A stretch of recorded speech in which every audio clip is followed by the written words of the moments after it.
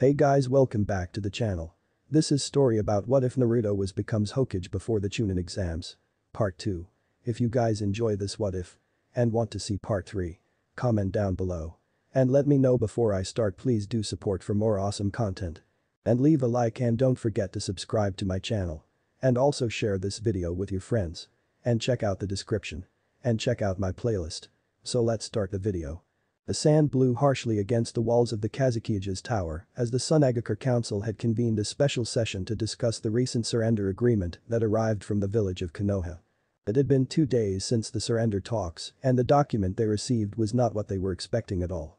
First, it contained the information they had long sought since the failed attack: who was the 5th Hokage of Konoha. Many councilmen had assumed that one of the legendary Sannin would be chosen, while others had predicted that the copy ninja Kakashi, or the man in the shadows, known as Danzo, would have been picked. So when they saw the name Naruto Uzumaki signed on the surrender agreement, many were shocked and confused. Surely this was a joke. While the name of Naruto Uzumaki was already quickly spreading throughout the village as he had defeated Gaara, the of Sunagakure, and one of their strongest ninja, they were sure that his age and apparent immaturity would have scared the fire daimyo from choosing him. And surely would have prevented the Jonin Council from approving of the decision. It seems that wasn't the case. For the entire council, Naruto Uzumaki was the ultimate wild card. While some councilmen saw him as a weak young man who had gotten lucky against Gaara, the others viewed him as someone whose real strength was unknown, which made them scared beyond belief. So without even taking a glance at the surrender agreement, the entire body erupted with discussion when it came to the Hokage. This has to be a fluke by those dogs known as Konoha.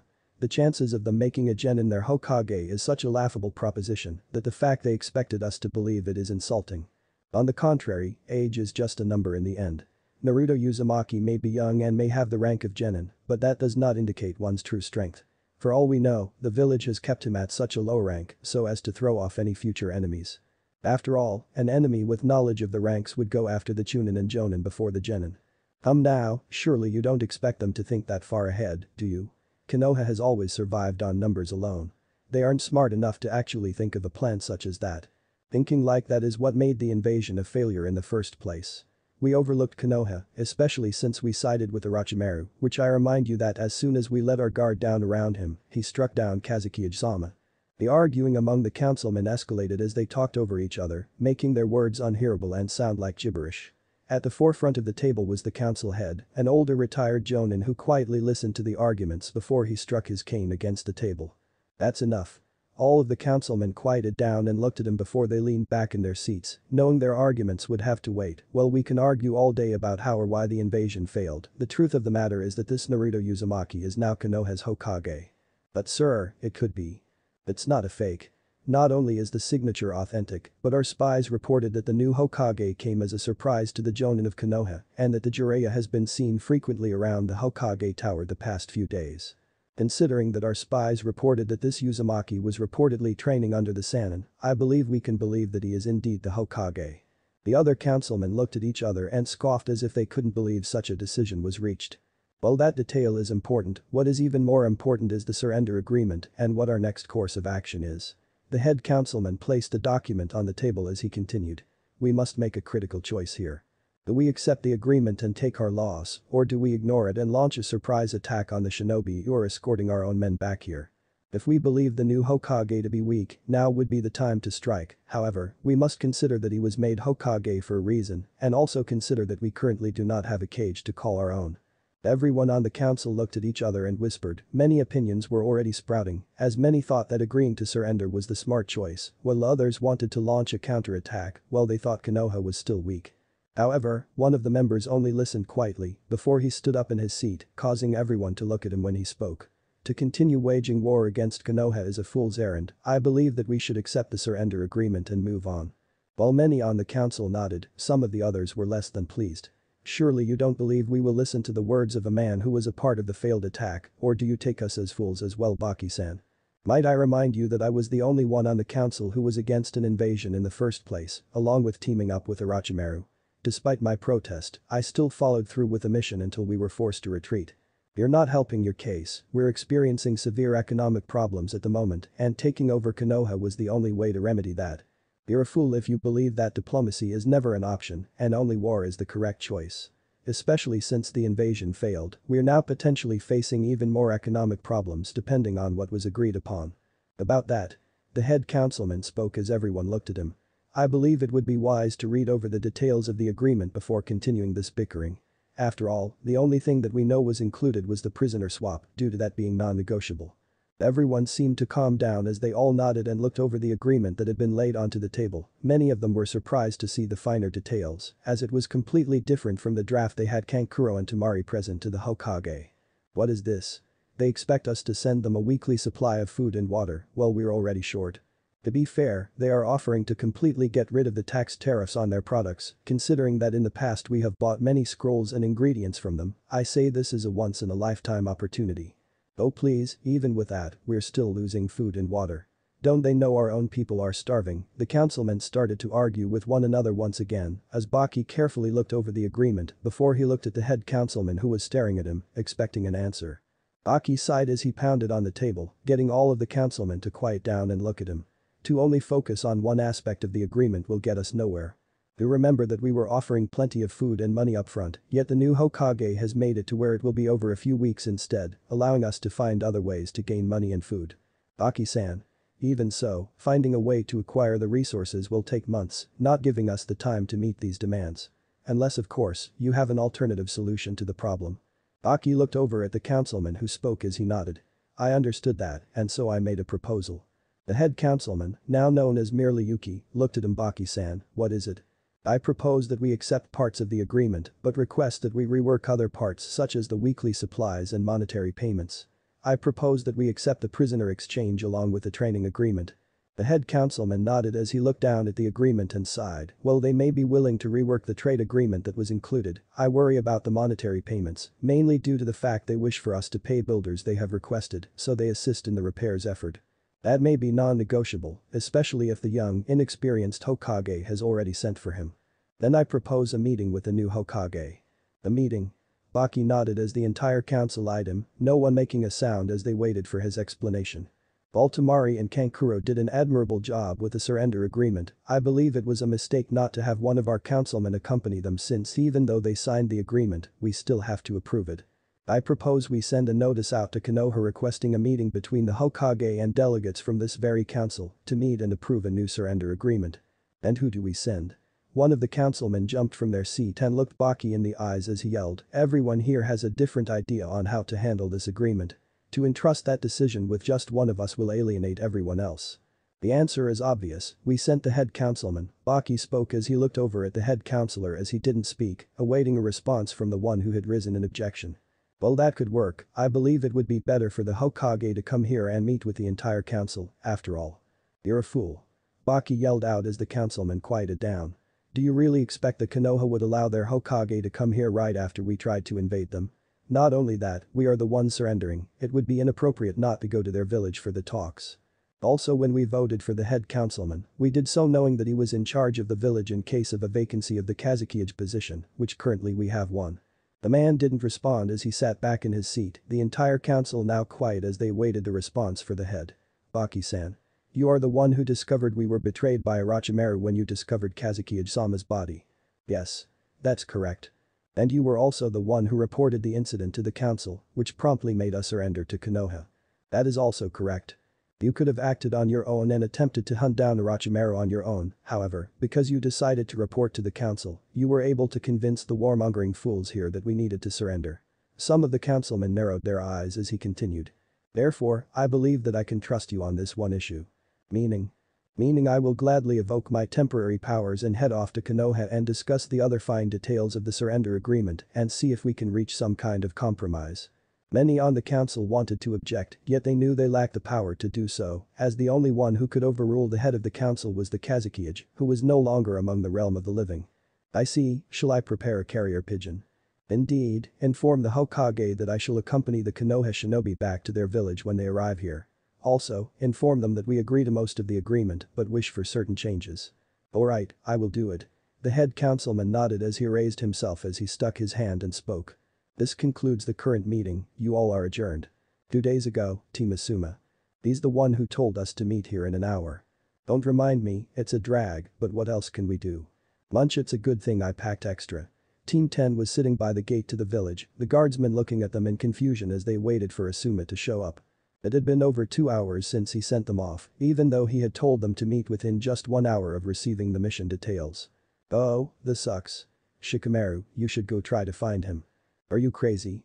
By the time I'll return he'll probably already be here, which would just delay the mission even more. Besides, it would be a real pain to search all over this village for him anyway. If you're so impatient, why don't you search for him? Are you crazy? I wouldn't know where to look for him like you. Well then quiet down, you're giving me a headache. As Shikamaru and Ino argued with each other and Choji quietly ate his food, they were soon interrupted as Asuma could be seen walking towards them with a smile. Sorry for being a little late, guys had a few errands to run. Shikamaru and Ino both just glared at him, which made him give a small laugh. Hey, relax, just making sure everything was in order before he left. Like what? Getting one last shot of drinks in. Ino placed her hand on her hips and stared at Asuma, who held his hands up as he laughed. Hey, nothing like that, just some personal things, that's all. Shikamaru and Ino both kept their glares on him as he continued. Anyway, as you all know, our mission is in the Land of Waves, where we are to escort a builder and his crew back to the village. It will be about a 2-day trip and there is a small chance we'll encounter some enemies, although we're more than likely safe until we acquire the builder. The three of them nodded, though Shikamaru and Ino still looked less than pleased, though Shikamaru was slowly losing interest in being mad at him. Any questions? Yeah, actually. Shikamaru spoke up as he placed his hands in his pockets and leaned against the gate. I know that the last time the Land of Waves was involved in a mission, the missing nins Abusa and Haku were involved. While I know they were both killed, what are the chances we find the other missing nin? That I can't answer, the only details are that mercenaries are after the head builder, whether or not it's missing nin or run-of-the-mill bandits is currently unknown. Of course, we will prepare as if it is missing nin, just in case of a worst-case scenario. Shikamaru nodded as it was Ino's turn to speak. Speaking of that mission, the ones who killed Zabuza and Haku were Team 7, right? Yeah, that's right. I see. Ino seemed to think more a moment before sighing. Oh, I bet Sasuke killed both of them and saved the day, didn't he? Shikamaru sighed as even Choji seemed a little annoyed, yet Asuma shook his head. No, not even close, Zabuza was killed by Kakashi, while Haku was killed by Naruto. Huh? Naruto-kun? Ino seemed surprised, to say the least, as even Shikamaru and Choji raised an eyebrow. Hey, are you sure it wasn't Sasuke? Positive, the only reason it wasn't made public was… well, that's confidential. It was an obvious answer, it wasn't made public thanks to pressure from Jiraiya so as to avoid the village believing Naruto was getting stronger. Of course, that plan went out the window during the invasion when it was known Naruto defeated Gaara, though to the surprise of many, it seemed many of the villagers were grateful towards him. Confidential? Then why are you telling us, sensei? Ino tilted her head in confusion as Asuma stared her down. Because I get the feeling a lot of confidential stuff will be made public soon. Why's that? Asuma just kept looking at her before he gave a sigh and began walking as he signaled for the gates to open. Let's go, guys. But sensei. Ino's words trailed off as the gates opened as Asuma began walking through them. Come on, time's after all. Don't want to be late. Be late? You're the one who was late, sensei. Ino yelled out as she followed behind, along with Choji, yet Shikamaru kept his stare on Asuma as thoughts ran through his mind. I wonder. That information that's been confidential but won't be for much longer, why is that? Not only that but Asuma-sensei seemed to imply it was all about Naruto.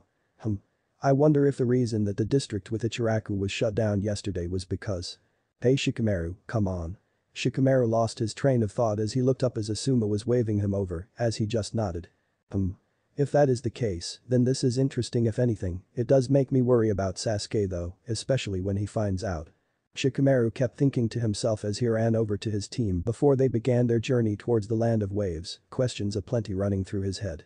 Team 10 continued on their journey, hours had passed since they left the village, as not many words were said amongst each other. Ino was still wondering why the results of Team 7 were kept hidden, Asuma was hoping no more questions would be asked, and Choji was busy eating to keep his energy up. However, Shikamaru was running through various situations in his head about a possible worst-case scenario with Sasuke, especially if his hypothesis was proven to be correct. However, as his thoughts ran through his head, he suddenly sensed something along with the rest of his team as they all stopped, Asuma taking the lead as he scanned over the area. Something's here. All of them stopped in place as they scanned the area, knowing an unknown chakra presence was nearby until… There.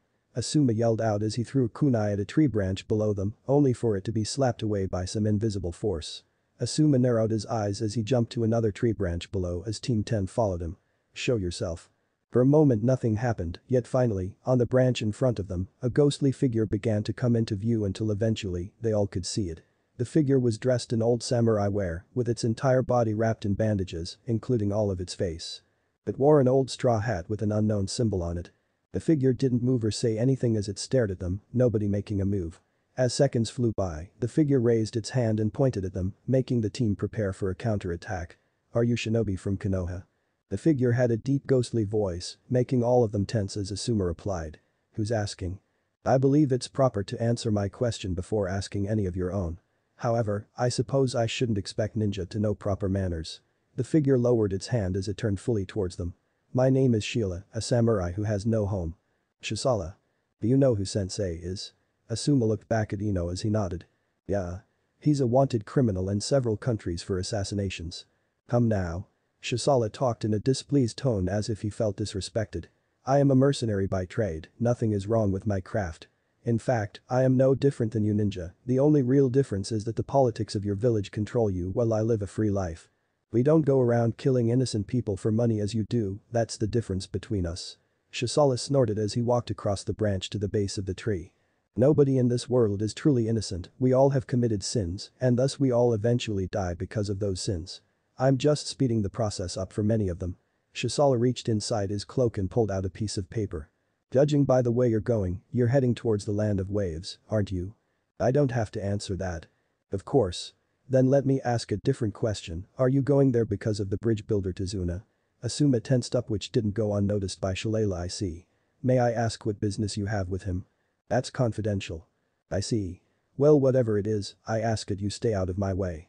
I have my own business to take care of concerning him and I don't need ninjas like you getting in my way. So you're one of the mercenaries out for his life. I should be the only mercenary that's left. Asuma raised an eyebrow as Shisala snapped his fingers as suddenly the world around them shifted until. What? Suddenly all around them were the dead bodies of several men, many of them wanted criminals that Asuma recognized. These are all the men that have come searching for the bridge builder and every single of them have been struck down by my sword, no matter how many allies they brought with them. Asuma clenched his teeth as he readied his weapons, as the rest of Team 10 did the same. So. Even with this image you'll be willing to get in my way? HMPH, we're ninjas of Konoha who have been assigned a mission. We're not going to let some criminal stop us from accomplishing that. Your loyalty will be the end of you. Shisala unsheathed his sword and aimed it at them, as immediately Asuma could feel it. That sword has chakra embodied in it, I have to be careful around it. Everyone got into battle positions, but before they could attack Shisala spoke back up. 4-on-1 doesn't seem quite fair to me. Let's even things up. Shisala took his sword as it began to glow blue, as he seemingly cut a symbol into the air before cutting right through it, as suddenly 3 copies of him appeared beside him. What? All of Team 10 couldn't believe what they saw, but they couldn't worry about the believability of it, as now the tides were even. He can form symbols with his sword and then activate them with it. I've never seen anything like it. Prepare to witness why I have cut down everyone who has come across my path. Asuma began channeling his chakra as he kept his eyes trained. Alright guys, let's go. Team Guy Kurenai. Now then. Guy, unless you have any questions you can return to your team while I see what Kurenai needs. Guy nodded as he patted Kurenai on the back and left the room, entering into the empty hallway. As soon as he had shut the door, Guy let out a sigh as he began walking, conflicted emotions welling up inside of him. While he would never disobey an order from the Hokage, he was still a bit on edge about guarding Tsuna shinobi, especially since it hadn't been that long since the attack on the village. As he walked through the building, he noticed Jiraiya walking up the stairs as he gave a wave. Jiraiya-sama. Still keeping up with your personal training. I gave a big grin, though Jiraiya didn't seem in the mood to talk as he kept his downward cast and walked on by not responding, making Guy raise an eyebrow. Must not be in the mood to share. Guy kept walking downward until he reached the door and walked out, the silence incredibly noticeable as the two teams stayed on opposite sides of each other, with Kiba trying to encourage Hinata and Lee having resumed his push-ups from earlier. As soon as Guy walked through the gates, Lee stopped as he got back on his feet and straightened out. Guy-sensei. Have we received an incredible mission? Lee. You have to understand that every mission, no matter how small or big, is always incredible. Do you understand? Ah. Yes, I completely understand. Guy-sensei. Everyone just sighed as Guy went to pull the mission scroll out when that was interrupted. Isn't that the Hokage?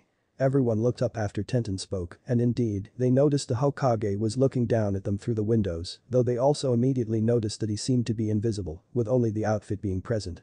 Everyone kept staring at him as Guy instinctively saluted, which Lee did the same as soon as he saw Guy doing it. After a moment, the Hokage turned back towards the center of the room and walked back, vanishing from view. After a moment, everybody seemed to come back into reality as they all looked at each other, with Kiba being the first to talk. So that's the new Hokage, huh? Seems pretty small if you ask me. Tenten looked at him as she spoke.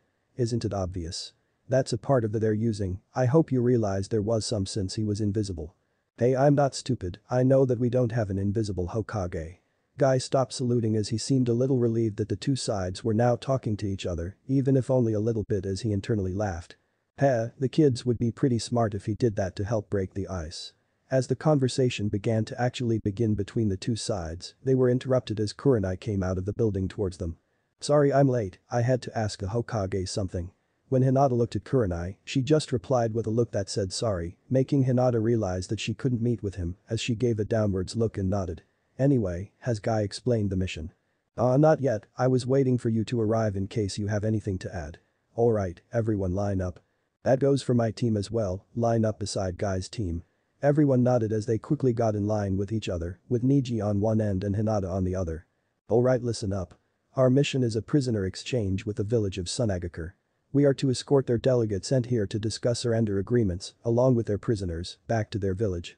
Afterward, we are to escort our own villagers they have taken over the years back here as well. Any questions? Guy-sensei. Yes, Lee. What is it? Well, I'm not questioning you or the Hokage, I do worry about whether or not we can trust Suna at this moment. They did just launch an attack against our village, so I believe it would be too risky to walk into their village and return their prisoners. Guy nodded but didn't waver as he spoke. Well, I understand your concerns, Hokage-sama seems to trust that they are fully committed to the surrender agreement and in a way, I can understand. If they were to kill us or take us prisoner, then they would be trying to continue a war without their own cage, which could cause problems internally for them. It's better for them to surrender now and not try to continue the conflict. Of course, Guy-sensei. I apologize for asking. Never apologize, Lee. The only stupid question is one that isn't asked, remember that. Yes, Guy-sensei. Though Lee seemed to be convinced easily, the others weren't so much. It almost seems like the new Hokage might be throwing us out to dinner. Tenten quietly spoke to herself as Niji replied. I agree, it's short-sighted of him to assume Suna is wholehearted with their surrender. Kiba was the next to speak as looked at Guy's team. Come on guys, have more faith than that. I'm sure our new Hokage has a good plan in case anything goes wrong, right Shino? It depends. Depends on what? Depends on if he has learned anything since then. Learned anything since then? You talk as if you know who he is. Shino didn't say any more as Hinata kept quiet, not wanting to get into the arguments as Guy cleared his throat, regaining everyone's attention. We are to go and grab the delegates before heading to the gate, where the prisoners will be waiting for us. Guy had opened the mission scroll and read the instructions out loud as everyone listened. They are currently being held at a nearby inn. All the details don't say anything about it, I believe it would be best for one team to grab the delegates while the other goes ahead and makes sure the prisoners are ready. What do you think, Kurenai? Yes, I believe that works just fine. Guy nodded as he folded the scroll up and placed it in his vest. Alright. Team Guy will go make sure the prisoners are under control, while Team 8 will handle the delegates. Any questions? After no one said anything, Guy got a big grin as he held out a thumbs up. Alright. Let's get this mission started. Temari and Kankuro. It had been several hours since Kankuro and Temari had left the Hokage tower, and the entire time since then, they had barely spoken a word to each other. The same thoughts were running through their minds. Why? Why did the brat who defeated Gaara have mercy on them? For their entire life, they grew up in a world where the weak ones die and the strong survive, yet here they are shown mercy. It just didn't make any sense whatsoever. Temari was perhaps the most confused, she was already shown mercy once in the Chunin exams, and now she was shown mercy yet again. She didn't know how or why they lost to such a soft village, but she hated it. She hated that they took pity on her and Kankuro, as if they were weak, despite training their entire lives. That anger swelled up in her stomach as she gritted her teeth and gripped the curtain she was standing by, the village outside, seemingly taunting her as they went about their everyday lives. Yet after a moment she just sighed as she turned around and looked at Kankuro who was staring at her. Any words? Kankuro nodded as he walked over to her and handed her a scroll. Yeah, one of the Anbu agents just gave this to me. Apparently, it has information on the ones escorting us and the like. PCH, like we need an escort. Tamari didn't like the idea of being protected, but she couldn't do anything about it but accept it, which just made her even angrier, though a lot of that anger was directed at herself. Still, that is what we agreed to. Though I honestly think the main reason they are sending an escort is for their own prisoners that they will be returning back here. Doesn't mean I have to like it, but I guess I'll have to accept it. For now, he did, after all, beat Gaara and offer us mercy. Speaking of, how is he? You mean Gaara? From what I heard he's still resting back in the village, though apparently he's been acting differently around the other medical nin. How so? It's hard to describe, but from what I understand he isn't threatening them and is pretty non-committal so far, not really talking and the like. That doesn't sound like him at all, that's a bit worrisome. Kankuro nodded as they both let out a sigh, however immediately after a knock was heard on the door before it opened to reveal an Anbu agent. Your escort is here. DCH that fast. I didn't get to read over the info on them, Brat's not giving us a lot of time. Tamari narrowed her eyes as she spoke before walking past Kankuro and over to the agent before stopping. Go ahead and send off the surrender agreement to the village. I'm sure that damn council will want to change a few things. Don't worry, I already took care of it. Tamari nodded as she began walking forward. Then let's go. Kankuro followed suit as they followed the agent out of the building, with only one train of thought running through her head. What is that Brat's endgame? Unknown location. The hallway was dark and quiet, the source of light being the torches at the very entrance, and nothing else as the long dark corridor extended into the abyss of nothing. A feeling of dread would fill anyone who entered into the space. Yet that illusion was quickly broken when the sound of tapping could be heard, the sound of wood hitting the floor, as a dark figure began to emerge from the darkness, flanked by two different Anbu agents on both sides of him. He quietly walked through the hallway, the sound of his cane making his presence known until he stopped right in front of a door as one of the Anbu agents opened it as he walked inside. The room was filled with several Anbu agents as they all kneeled towards him when he walked in, the Anbu that were already with him joining the others in kneeling as he walked through the space in the middle, before he reached a chair as he sat down and looked over the agents before he finally spoke. As many of you know, a new Hokage has been decided upon. His name is Naruto Uzumaki, the one who holds the Kyuubi inside of him. None of the agents responded as he kept his gaze on all of them as he continued, this is both a gift and a curse. With the Kyuubi now in control of our village, enemies from all over will seek us out to take that power for themselves, especially Orochimaru and the Akatsuki, putting ourselves even more in danger than we already are. Yet this is a gift as well, the new Hokage is young and as such will need to be guided towards a brighter future, a future where Konoha will rule the ninja world and stand on top of the bodies of our enemies. I shall be the one to guide him, as he will enact the vision I have for this village. Should he try to usurp me from doing so of course, then with him being the Jinchuriki, then it will be easy to dispose of him and therefore install myself as the 6th Hokage. I will need all of you for this endeavor, however, though I hope it doesn't come to a coup, as many great lives will be a loss as our enemies will see an opening and strike. However, blood is necessary for the future of the world, and everyone here knows this all too well, as many of you have had to make sacrifices for this great village. If there is anyone here who objects to this initiative, speak now. After silence followed suit, the man smiled as he tapped his cane. Then let us begin, let us lead this village into the future. Let us rule the ninja world. All the Anbu nodded as they all sang out of course. We shall continue to follow you, Danzo-sama sir. 4 against 4, the mysterious samurai known as Shisala against Asuma, Shikamaru, Ino, and Choji. Asuma looked over the 4 clones, noticing how they each stood the exact same, not showing any apparent strengths or weaknesses. Neither side moved until Asuma held his hand out and gave a signal. Immediately his team all jumped in different directions, the 4 variations of Shisala doing the same, each one heading to a different team member. Keep your eyes open and search for a weakness in him. Asuma yelled out to the team as they all nodded, each one going to different parts of the forest to fight, as Asuma continued forward to the original Shisala, who just watched him as he spoke. HMPH, a ninja has no chance if he fights blindly. Immediately afterward, Shisala's sword glowed as chakra ran through it as he swung forward, clashing with Asuma's kunai, as the two began attacking one another, each stealing hitting each other over and over again, neither gaining ground. However, as they swung at each other over and over again, Asuma couldn't help but feel fatigue, becoming more so with each hit of his kunai against the sword, until eventually the sword powered through and slashed his arm, cutting it open as he jumped back. What's wrong, have you already conceded defeat? Shisala taunted him as Asuma held his arm, trying to stop the blood coming out of it. That sword, the chakra in it saps my strength, doesn't it? Very perceptive of you, each time you clash with my sword, more and more of your chakra is sapped from your body and absorbed into my sword. Each cut by the sword saps even more chakra from the body part is connected with, meaning your arm should barely feel movable. Asuma gritted his teeth as he heard this, his arm barely moving as it limped beside his body, causing Shisala to let out a chuckle. The mercenaries who came through here put up a better fight than you, I hope that this is just a farce. Though without the use of your arm, you can't use any, can you? If you think I wasn't trained for situations like this, then you're mistaken. Asuma reached inside his vest and pulled out one of his trench knives as he applied chakra to it. HMPH, a poor man's imitation of a samurai. Shisala mocked Asuma as he began walking forward, raising his sword for another attack, only the samurai can correctly infua. Before he could attack, Shisala backed up some as he suddenly held his hand, a large gash across it, as Asuma looked on with a grin, his own knife raised. What? Are you scared all of a sudden? How did you do it? The knife. How did you attack me from there with it? Shisala yelled out as Asuma chuckled as he pushed himself up, still holding the knife in his hand. I figured you had some trick up your sleeve, which is why I attacked you with my regular kunai at first, wanting to get a feel for your style. However, once you sapped the strength from my arm, it was too late to switch weapons in it. Luckily, I'm adept at fighting with both hands, that's how I hit you. But how? If you can't figure that out, then you can't call yourself a samurai.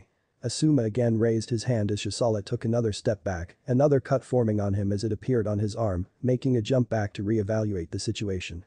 So that blade is the reason, huh? Fine then, don't think I have to be right beside you to fight.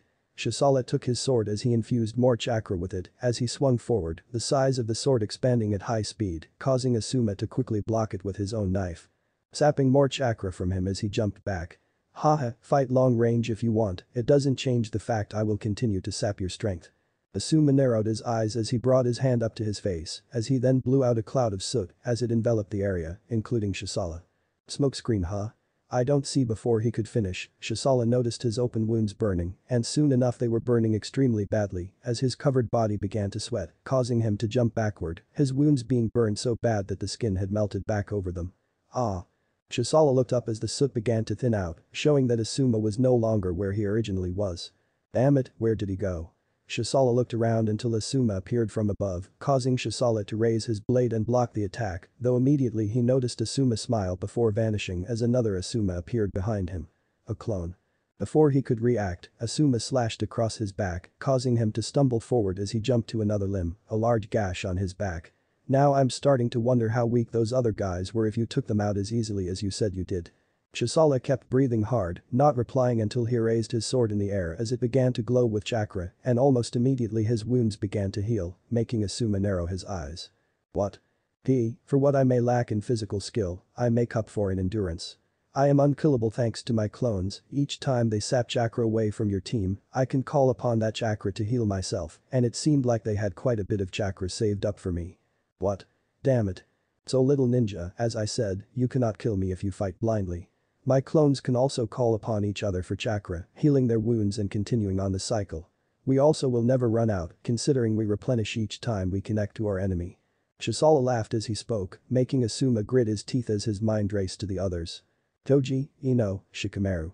You guys need to win without making contact. Meaning we're the worst team for this guy. Now, are you ready for round 2? Well, here goes nothing I guess. Asuma readied himself, hoping and praying his team could somehow cut off his reserves. Ino. Ino breathed heavily as she looked at her opponent, the samurai showing no emotion as he quickly took each of her attacks head-on, making her feel weaker and weaker each time their blades connected to one another. She didn't know why though, she was only testing him to see if he would initially show any strengths and weaknesses, but instead it just made her arm feel weak. Oh? Feeling tired, little girl? Shisala mocked her as he stayed still, not moving from his spot despite the repeated attacks from Ino, which frustrated her. She knew she had to take it easy and not rush things, but the frustration was quickly taking over her body. In that case, I guess it's my turn. Not giving her a moment to rest, Shisala suddenly jumped into the air as he swung his sword, causing a sharp wind to blow at Ino, making her jump back. However, the wind was fast enough to hit the side of her leg, causing a slash mark to appear as blood quickly ran out, causing her to grab it when she landed. If you can't dodge a simple wind attack, then you have no right to call yourself a ninja.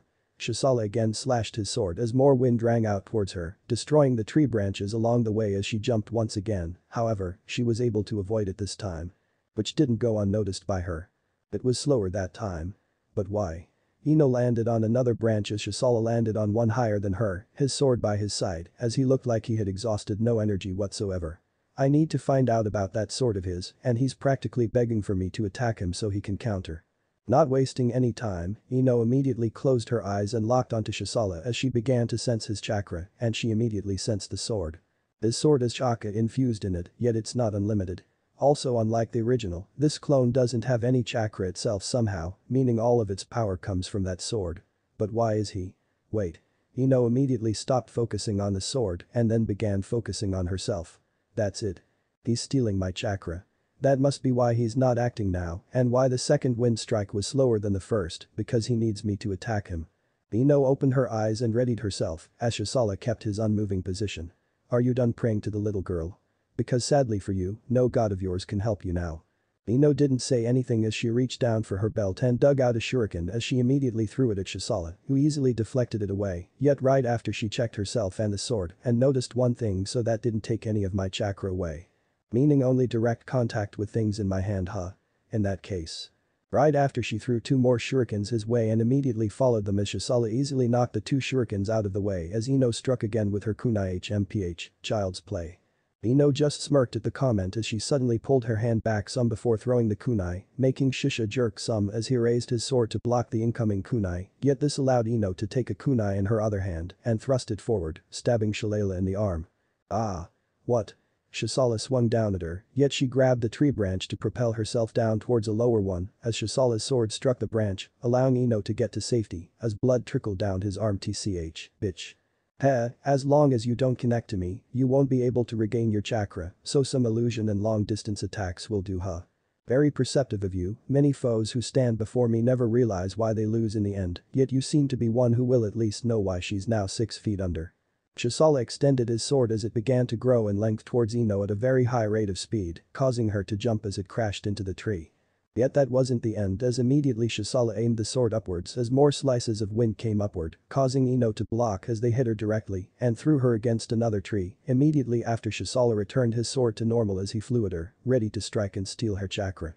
Shisala struck forward and impaled Ino right in the shoulder as blood trickled down the sword and the right side of her chest, yet immediately he knew something was wrong. What's this? Why am I not refueling? As soon as he spoke, a nut hit him in the back of his head as he turned around and saw a squirrel looking at him as he growled. Damn rodent. Shisala flung his sword forward to slash at it. But nothing happened. His eyes went wide as his sword didn't change your attack. What? But I should still have chakra. Why is no ah? During his disbelief, the squirrel suddenly put its tiny paws together and immediately after, he felt a cut across the back of his neck as Ino slashed at it with a smirk. You didn't think I was dead, did you? What? How? My mind transfer jutsu is pretty handy, allowing me quite a few opportunities to escape. Such as taking over a small animal to distract you before dealing the final blow. Shisala went wide-eyed as he coughed hard, blood pouring down his back as he fell and hit the ground below as Ino followed, landing right beside him. And no. Why was my chakra G gone? Did one of us need to heal? Ino didn't know what he was talking about, yet she didn't care as she saw him try to raise his sword, making her take her kunai and slash his hand off as he screamed. No. And not like this. The sword in hand fell to the ground as Shisala went limp and soon after a blue flame enveloped his body and sword before vanishing, leaving nothing behind. Though injured, Ino just quickly applied temporary bandages to her wounds as she looked out to the forest. Alright, time to go help the others. Shikamaru. The two opponents quietly looked at each other, neither one making any moves since they had left the others, each one studying one another and preparing for an attack or counterattack. The only sound that could be heard was the wind blowing through the trees, not even the insects seemed all that interested in coming out to play today. Finally, the silence was broken by a small chuckle as the samurai Shisala spoke. You have some degree of intelligence for not immediately attacking me, which is a rare quality I often never see in my opponents. HMPH, honestly it's too much of a drag to go blow for blow with you, so I decided the best course of action was to wait it out. A drag, huh? Who knew that the sin known as laziness could be considered an asset in a fight, no less. You truly are one of a kind, though whether or not I would consider that a good quality or not is debatable. Shisala moved his sword up, the sun gleaming down on it. It would be rather easy to end you right now, my sword is fast enough that you wouldn't be able to escape its reach. Then why don't you do it? I find it rather odd that you've been waiting for me to attack you this entire time. Usually, if you see an opening, you wouldn't wait for your opponent to strike. Consider it a compliment to your abilities and I'm simply taking a cautious approach. For someone who ridicules ninjas so much, you don't seem like someone who would take a cautious approach with us. I think the real truth is that you need me to attack you, but I'm not sure the reason, but I guess it has to do with the fact that if I don't, you can't use your sword, right? Shisala went quiet for a moment before a small chuckle came out. Fine, don't take my compliment, I'll simply come to you and get what I need the hard way. Shisala raised his sword as he jumped towards Shikamaru, who didn't move as he came closer and closer until he was just inches from Shikamaru's face as he swung down. Gotcha. Shisala quietly said to himself as he slashed Shikamaru in the head, yet instead of being sliced in half, Shikamaru just poofed into a cloud of smoke. What? A shadow clone. However, what was even more disturbing to Shimla was that a small piece of paper that looked like a tag came out of the clone, the end burning off. He immediately realized what it was as he tried to shield himself when. Boom. The massive explosion was heard from the tag as Shisala was thrown back forcefully into one of the tree trunks, parts of his body on fire from the blast, as immediately he felt his bones hurting and aching.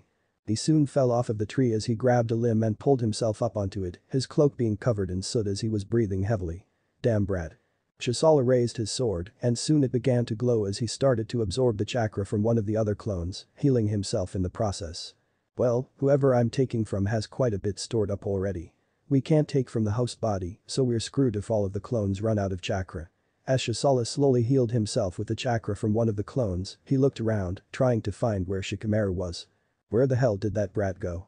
He stayed where he was until he got enough strength back, lowering the sword as he kept some in it for an attack so he could force Shikamaru into fighting him. He slowly stood back up cautious, now knowing full well not to underestimate Shikamaru. Damn it, did he run away? I'm not much for running personally. Shisala looked behind him as he saw Shikamaru leaning against a tree, the same bored expression from earlier. I'd rather fight than run if I'm honest. You still don't appear to be taking this fight all that seriously, you are the very definition of a ninja who doesn't know his place. Well, getting all worked up is what you wanted, isn't it?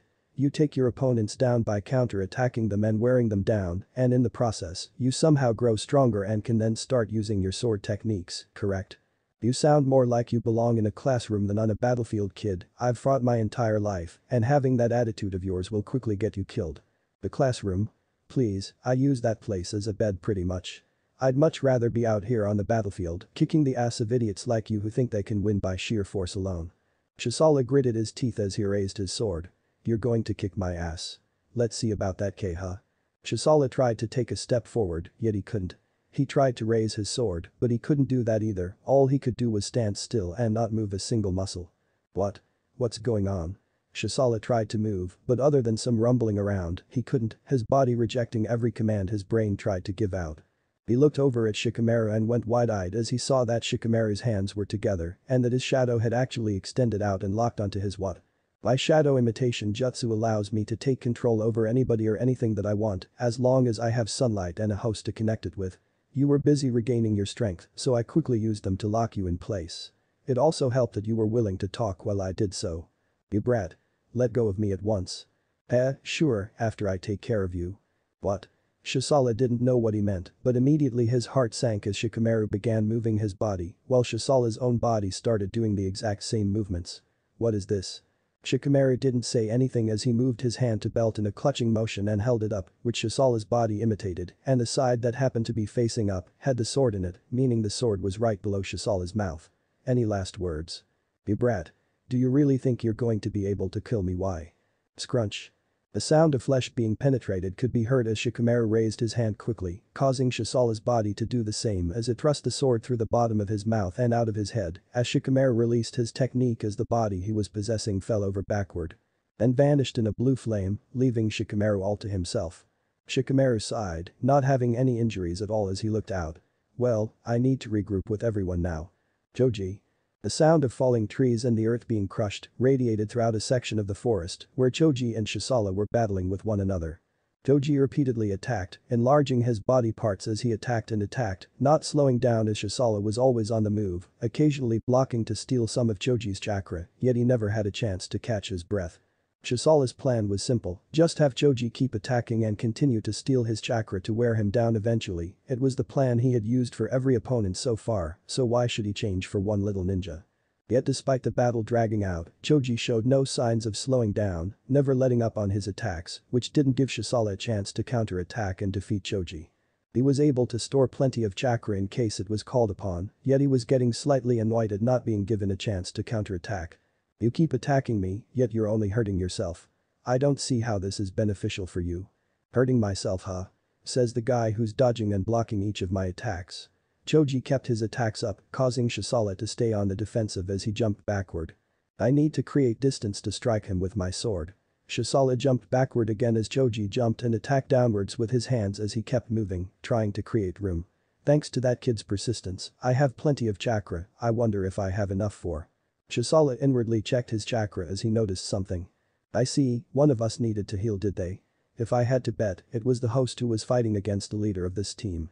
Well, because of him I need some more chakra for my attack, the one fighting that little girl shouldn't need too much. Shisala raised his sword as it began to glow, absorbing the chakra from the one fighting Ino as he turned towards a charging Choji. Take this. Human boulder. Choji's body suddenly turned into a human wrecking ball as it barreled towards Shisala, who just chuckled as he raised his sword, as if that would work. Samurai slash. Suddenly, his sword glowed a deep blue as he channeled all of the chakra in it as he threw towards where Choji was rolling, a massive ball of chakra heading straight towards Choji, still in his ball form. Now die, little ninja. Shisala laughed as he watched his attack head straight towards Choji, waiting for the impact when. Boulders can bounce, you know. Shisala heard Choji cry out as he suddenly jumped over the huge ball as he headed straight towards Shisala, who went wide-eyed at the display as he was forced to drop back, yet he wasn't fast enough as Choji hit him directly, sending the samurai flying back as he crashed into a tree. Ah. What?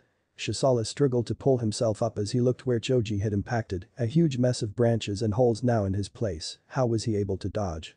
The chakra ball should have been large enough not to be avoidable.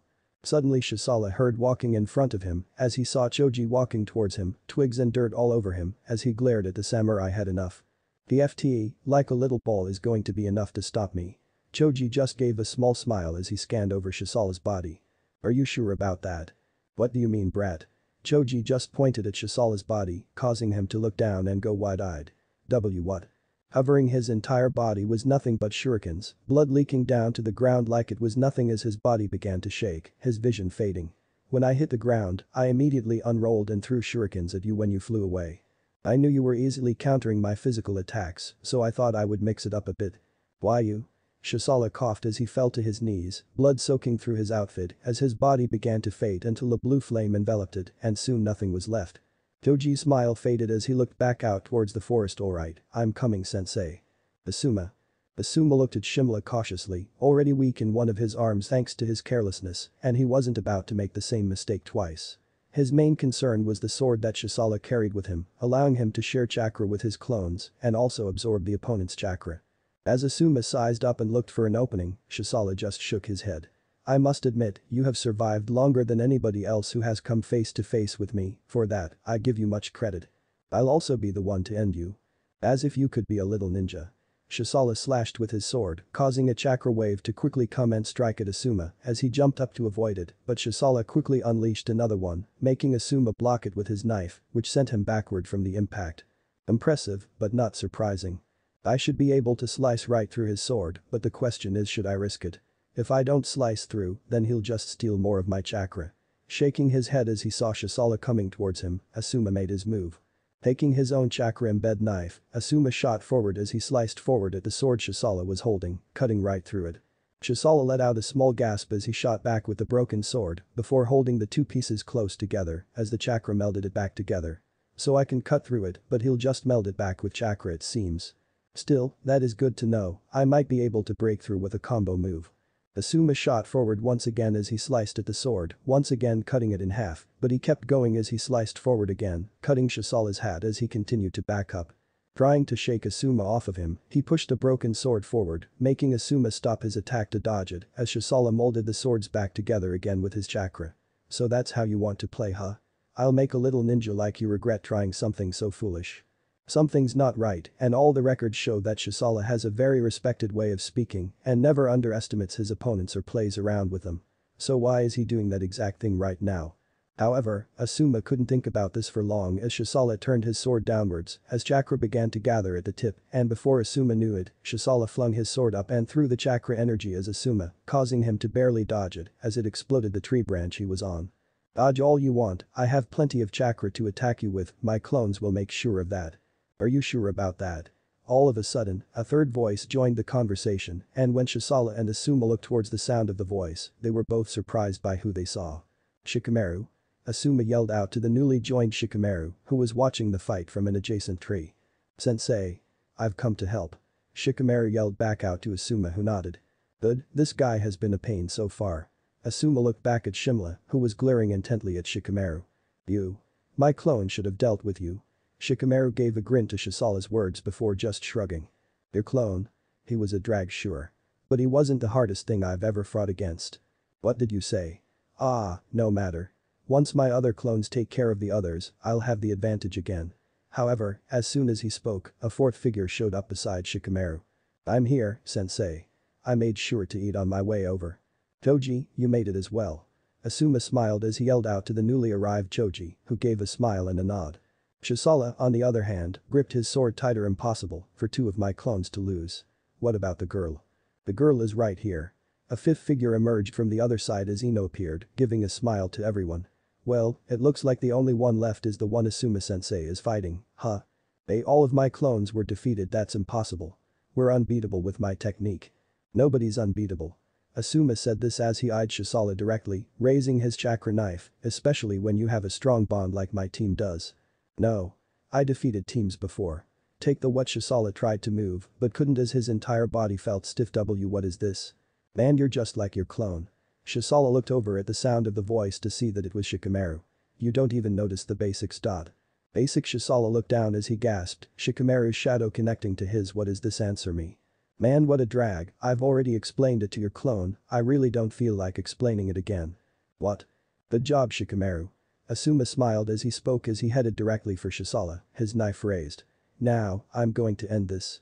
Shisala just watched in horror as death got closer and closer, one thought running through his mind, but I copied him perf. Before the thought could finish, a crunching sound was heard as Asuma cut right through his neck as his head went flying into the air before it fell to the ground, as his body soon followed. Wait here. I'm going to inspect the body.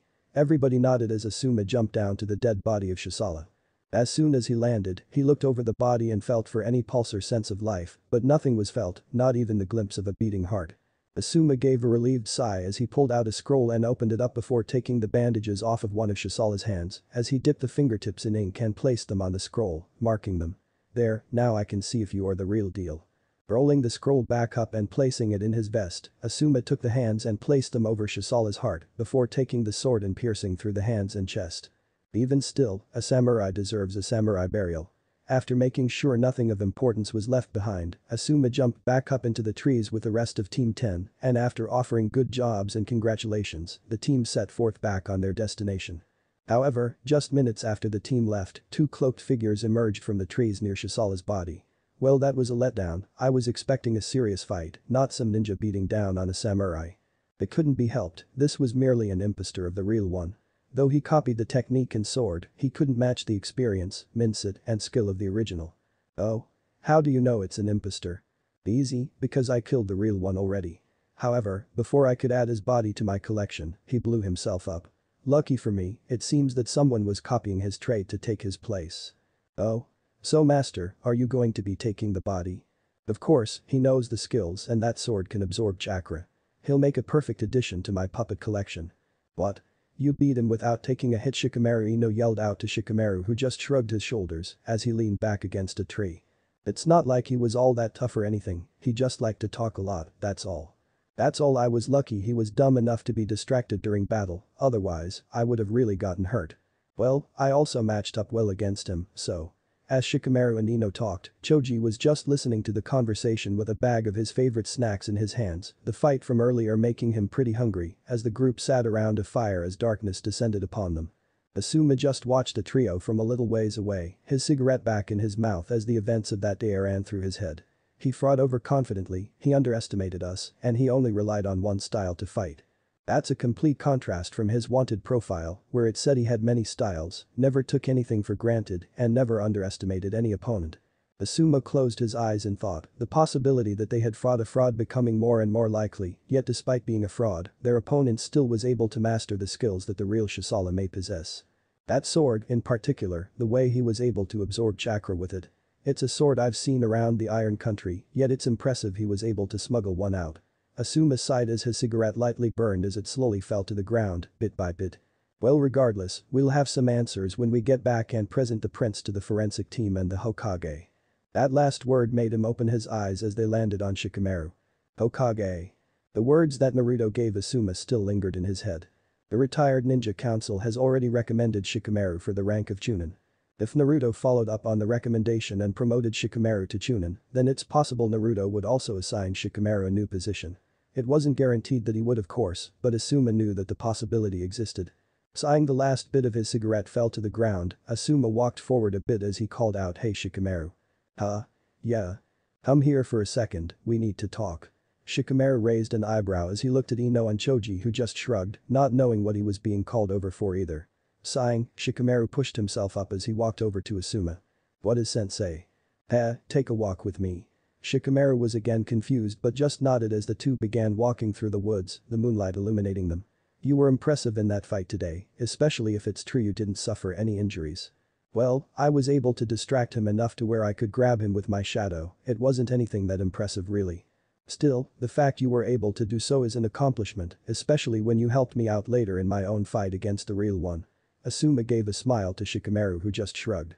"Well, as I said, it wasn't anything impressive. But sensei, now that we're a good ways away from Choji and Ino, what did you really want to talk about?" Always straight to the point." Asuma stopped as he looked at Shikamaru, who returned the look. "During the mission briefing, Hokage-sama informed me that the council has recommended for you to be promoted to the rank of Chunin." Me? Man, that sounds like a drag."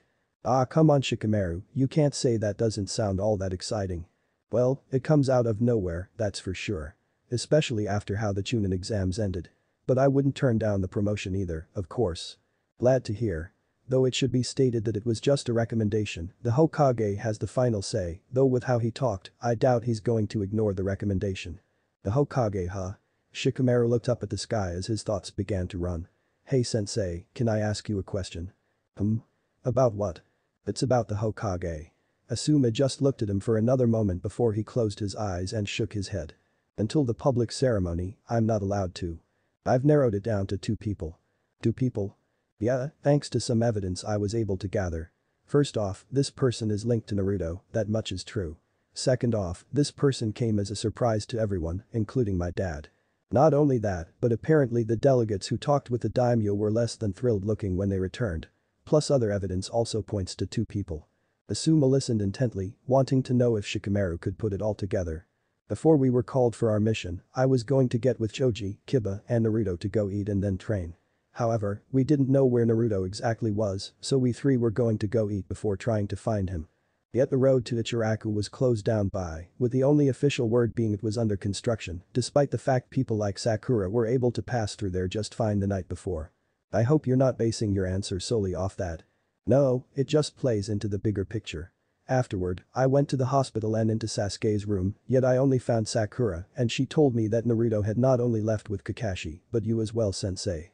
I told her to tell Naruto to come find me after he returned, but he never did since he never came over as I had asked. However, my last 2 pieces of evidence paint the picture I think." "Last 2? Yeah, first is that apparently Kakashi was barred from voting, at least that's the official word, though it could be false because he was too close to the one they chose. Well, that leaves plenty of options, the one thing that gave me my 2 answers was what you said sensei." Asuma raised an eyebrow as Shikamaru finished up with his final evidence. "You said that a lot of secrets about Naruto are about to be unveiled to everybody that's not in the higher-ups, and to me, you would only unveil them if one of 2 people were chosen. Kakashi-sensei, due to him being warned about voting and also because he's close to Naruto, may unveil the secrets about him. However, I think my second answer is more possible, as crazy as it sounds, and that is that Naruto himself was chosen to be Hokage." Silence followed Shikamaru as Asuma just stared at him, neither one saying anything as the wind began to pick up, blowing against them as the moon shined down upon them.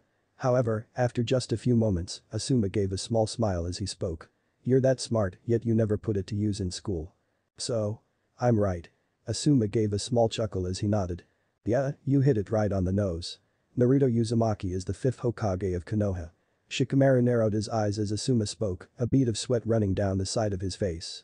I know I deduced all of that, but to actually hear the truth, it does make it somehow even harder to believe. Shikamaru looked down to the ground as a sigh he didn't know he was holding in came out. What? Do you have no faith in the decision? He was approved after all, hell I voted for him. No, it's… well, I'm sure you don't care. Is there a story between you two? Well, I have time to listen, after all, the sun hasn't come up yet. Asuma said this as he sat down at the base of a tree, Shikamaru nodding as he walked over and sat beside him. Odd as you know, all of the kids were told by their parents to never associate with Naruto.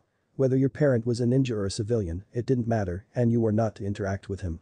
While many of the civilians did this because they blamed him for the Kyuubi attack, I later found out that the ninja, the higher up ones anyway, were pressured to do so by the village elites. Asuma nodded as he interjected. Yeah, there was a lot of pressure not to make any contact with him. Not from the 3rd Hokage himself, but more so from the ones in the shadows, like the Amber Root leader. Yeah, that's what Dad would tell me years later. Well, despite being told this, Naruto did have friends, 3 of them actually. The public never knew about the friendship, hell not even the parents knew about the friendship for a while. Why were they his friends despite them being told not to associate with him? Well, it's because these 3 friends of his weren't really liked by the other kids either, and they also didn't really care what their parents told them. Because of this, one afternoon, these 3 friends came upon Naruto being bullied by one of the older kids. Oh? Did they now? Well, what were his friends' names? His friends were named Shikamaru, Choji and Kiba. 8 years ago. And take that, you demon. A voice rang out as a young Naruto Uzumaki was whipped into a tree hard, falling to his knees as his shirt was cut open, blood dripping down his body as one of the older boys had come after him. That will teach you to try to get close to my younger brother. Naruto had tears running down his face, not from the pain, he knew what pain felt like from his training with Jiraiya, it was more because of the emotional pain he was feeling, because once again he was being hated on despite the fact he had no idea why. Yeah. Don't try to talk to me ever again, Naruto. The younger brother yelled out as his older brother glared at Naruto, looking for another excuse to lay a beat down on him. I hope you understand your demon. Naruto cried some more as he looked up, tears running down his face. I just wanted to play and Ninja W with you. You think you even have a right to respond, the older brother kicked Naruto in the face as he again grabbed him by the collar and threw him into the tree, causing Naruto to cry out once more as the older brother continued to glare. Wanting every excuse he could find to continue to beat on Naruto. Apologize. Otherwise, I'll have to give you my 10 fists of death. What? Speak up, you demon. I didn't do anything. Naruto cried some more as the older brother balled his fist and started walking towards Naruto. Oh, so now you think you can talk back, do you? Well, I'll change that attitude of yours real fa. What are you doing? The older brother was interrupted by a voice as he turned around and saw 3 boys around Naruto's age looking at him. What do you 3 want? I'm busy. The boy with a laid-back personality sighed as he walked forward as he stuffed his hands in his pockets. I asked what you were doing. What am I doing? Isn't it obvious I'm making this demon understand his place? The boy in the middle raised an eyebrow as he looked at the crying Naruto, all bloodied and teary-eyed as he laid against the tree. That's weird. I don't see a demon, I just see a boy that you're beating up for no reason. The older brother looked at the boy with a look of confusion before it returned back to anger. What? So you're going to take the demon side? Well, in that case, that just means I have to take care of you as well, The older brother started walking towards the trio, yet the relaxed one in the middle didn't flinch as he spoke. Kiba. I'm on it. The boy on the right, going by the name of Kiba with a puppy on his shoulder, ran forward towards the older brother Akamaru. Let's get him. Woof. The puppy named Akamaru jumped off of Kiba's shoulder and latched its fangs into the older brother's leg. Ah. What the dog. Take this. Kiba reached forward and slashed the older brother's face with his claw, leaving a mark across it as the older brother fell to the ground clutching his face, making the younger brother look on in shock. Hey bro. Why you'll pay for this. The younger brother ran forward to kick Akamaru off of the leg, but before he could. Choji. Right. The middle boy yelled out again as the boy on his left named Choji ran forward and shoulder tackled the younger brother, sending him flying as he hit the ground and started to cry. Hey. Leave my little b whoa. The older brother was interrupted as the relaxed boy picked him up by the collar. Do me a favor and leave this kid alone, I really don't feel like dealing with you today. The older brother had tears in his eyes as blood ran down his face and leg as he was dropped back to the ground as he quickly got up and ran over to his little brother as he picked him up and started to run. Off. Why, you'll pay for this. The older brother yelled out as he ran off, leaving the trio and Naruto behind. Naruto just watched him in awe, never having someone stand up for him before. However, it hunkered down some as the relaxed boy walked over towards him as he looked him over before he spoke. So. What's your name? Huh? Naruto was confused, nobody had ever asked for his name before, they always just called him a demon and then either ignored him or beat him up. I asked what your name was. It's. And Naruto. The relaxed boy just nodded as Naruto expected the worst, yet. That's a cool name. My name's Shikamaru. The boy known as Shikamaru gave a smile to Naruto who went wide-eyed as the other two boys joined in. Name's Kiba. This is my partner Akamaru. Woof woof. And I'm Choji. It's nice to meet you Naruto. Naruto just looked over all of them, astonished that they were being nice to him. So Naruto. Shikamaru spoke up as he extended his hand towards him. We were about to go to our spot, wanna join? A spot? Yeah, we go there every day after class. Choji brings the snacks, Kiba and Akamaru bring the toys, and I kind of just come along for the ride. You wanna come with us today? Naruto just looked between all of them as more tears filled his eyes, yet unlike the tears he had experienced up to that point. They were tears of happiness. Naruto gave a smile as he nodded. Why yeah, I'd love to. Naruto reached up and grabbed Shikamaru's hand as a new friendship between the group was formed. Present day. Asuma nodded as he lit another cigarette in his mouth as Shikamaru finished talking, the sound of an owl being heard after he spoke. So, that's how you became friends with Naruto. Huh, I never knew. Yeah well, it wasn't really public knowledge like I said. We didn't really have a chance to hang out in school and most of the time we would just head to our own private spot after school and just meet up there. Nobody knew about our spot and it was there that he hung out every day and just relaxed, not a care in the world. I see, well it's a good thing you did. You really helped set him up to succeed, hell I think all of you set each other up. The very first thing he did as Hokage was sending us all out on missions. Just like Naruto, getting straight to work. Well, he is Hokage now so he can do whatever he wants I guess. Shikamaru let out a chuckle as Asuma nodded. Yeah, that's the truth.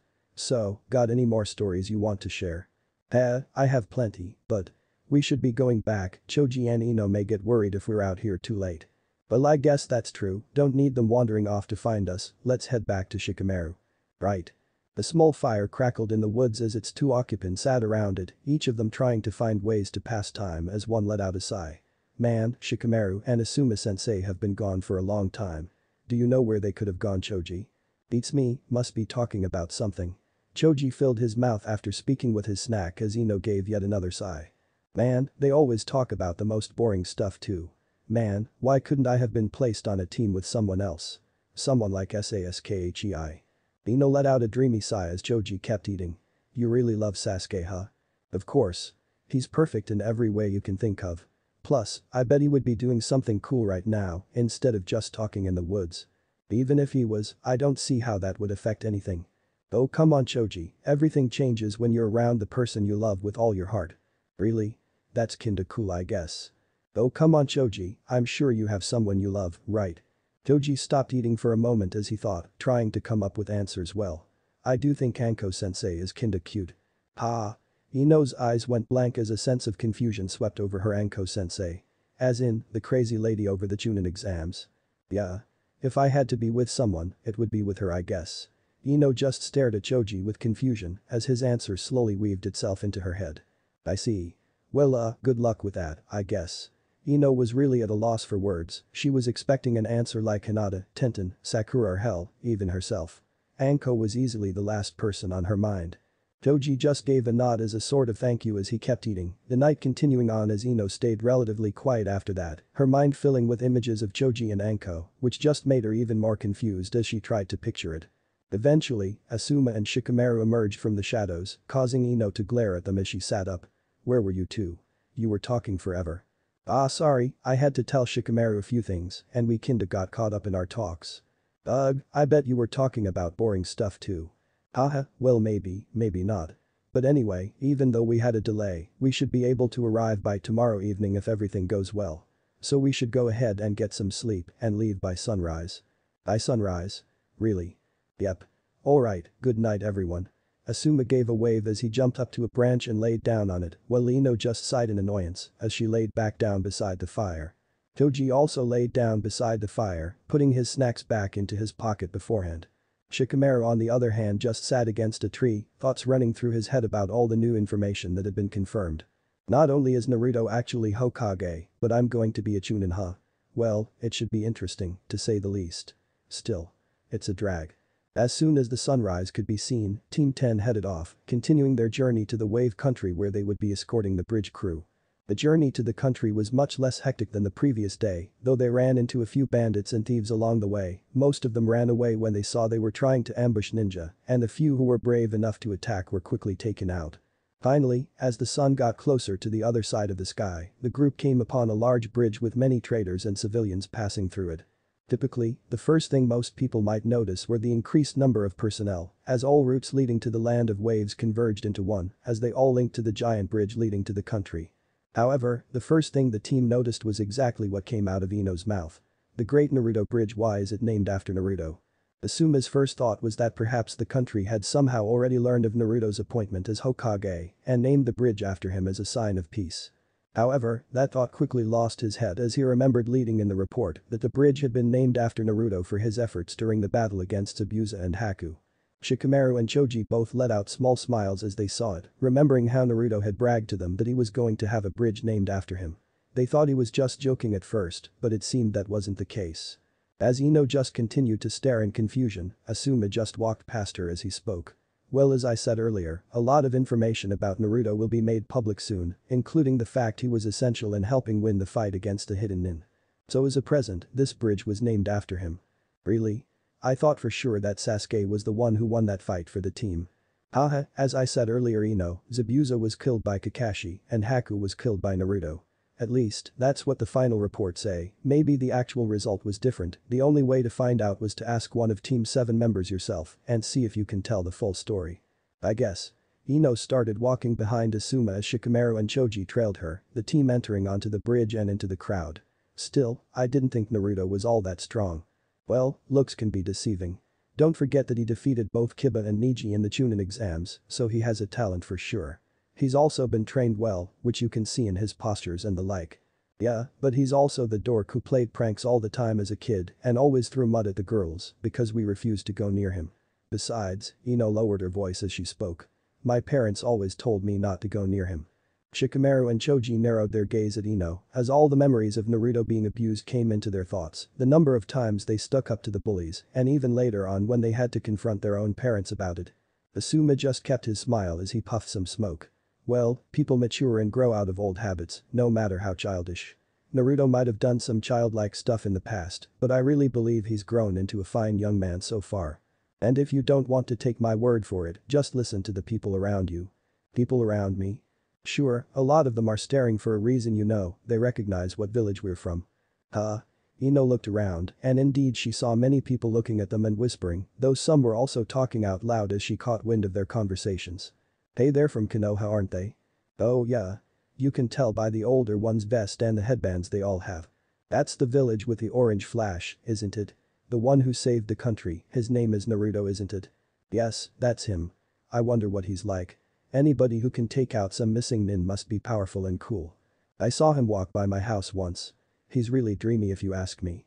What, really? Oh, you're so lucky, Albedo. Ino listened to all the people around them talking as she was incredibly surprised by how popular Naruto was. She was expecting Team 7 as a whole to be popular here, but instead, all everyone was talking about was Naruto. See what I mean? Though Naruto may still have a negative image in the eyes of many in the village, the people he's touched outside of the village shows that without the initial negative conception. He's really something else. I never knew, huh? Maybe there is something more to him than meets the eye. Asuma gave a smile to Ino's words as he kept walking across the bridge.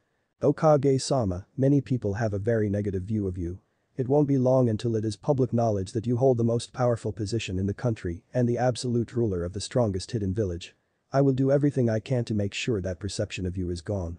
Oh, by the way, sensei. What's up? It's just.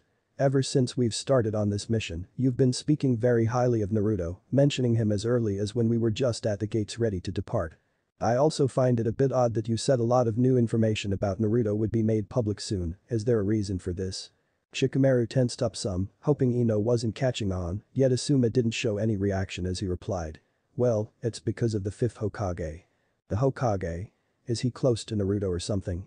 You could say that, no well, that may be extremely accurate. Hokage-sama knows Naruto very well, and because of that, he's going to be releasing a lot of information to the public that has been kept hidden in an effort to show Naruto isn't this bad guy that everybody thinks he is. Does Naruto know about this? Of course, in fact, Naruto already knows who the Hokage is. What really? Then. It must be Kakashi-sensei, he must be the new Hokage. Asuma chuckled as he shrugged. Who knows? I'm not at liberty to say, Kakashi may be the fifth, he may not be. Whatever the case, I really do mean it when I say Naruto isn't a bad guy. In fact, I would say he has the potential to become Hokage someday. Though come on sensei, I can believe that Naruto might be a little cool, but trying to make me believe he has even a tiny chance of becoming Hokage is a bit much. Asuma and Shikamaru both inwardly laughed at the irony as the team approached the end of the bridge. Well, who knows, people said the same things about the fourth Hokage at times. It all just depends on how fate guides you. The team stepped off the bridge and officially into the land of waves as Asuma cracked his neck and looked back at his team. Alright, now we're close to the bridge builder's house, let's get going. Ah, so you're the ninja that the Hokage sent. The group was able to easily find Tezuna's house since it was stationed right in the middle of the town, as Asuma nodded. Yeah, that's us, I'm guessing you're Tezuna. Yes, that's correct, I'm the head builder of this town and a member of the town council which is in charge of all day-to-day operations. Please, come inside. Asuma nodded as he walked inside with his team following, the smell of fish quickly entering their nostrils. My daughter is currently making supper if you wish to join us. Oh no, that's fine, we don't wish to intrude. Nonsense. It's getting late out and we were given warning of your arrival ahead of time, so it's not like we don't have enough. If anything, we have more than enough. Asuma looked at his team and noticed they did seem to be a bit hungry, so he just nodded at Tezuna's words. Well, if you insist, I guess we can eat a plate. Tezuna nodded as running could be heard from the kitchen as a small boy ran out. Grandpa? Are these the ninja you said were coming? Ah yes, that's right, these are. Ah, my apologies, but I never got your names. Asuma nodded as he held a hand out. I'm Asuma Saratobi, leader of Team 10. Behind me are Shikamaru Nara, Choji Akimichi and Ino Yamanaka. It's a pleasure to meet you. Likewise. Tezuna shook Asuma's hand before giving a small bow towards the others who returned it. As you know, I'm Tezuna, this little one here is my grandson Inari, and the one currently cooking supper is my daughter Tsunami. Inori looked at the group as he looked a little down as he spoke. Oh. They're different from last time. What do you mean? I mean it's not the same guys from earlier. I mean sure it's 3 boys and a girl again, but it's not the same. Tezuna nodded, understanding what Inori meant. Alright, last time it was the team of Kakashi, Sasuke, Sakura, and Naruto. At least I think that's what their names were. Yeah. They were all really cool. Kakashi and Sasuke were mysterious, and Sakura was beautiful. Oh. But nothing beats how awesome Naruto was. He was amazing. Again, Ino looked surprised as she heard the little boy boast about Naruto, adding to the ever-growing list of people from this country who seemed to love him. Was he really that amazing? Yes, they were quite amazing, but these ninjas here are pretty amazing as well. Oh, of course. Ninja is awesome, I want to be one someday. But I thought you said you wanted to be a builder just like your gramps. Well, I can do both, can't I? As the family talked to one another, Asuma looked around, inspecting the small house when another person appeared from the kitchen. Father, dinner is Rio. It seems our guests have arrived.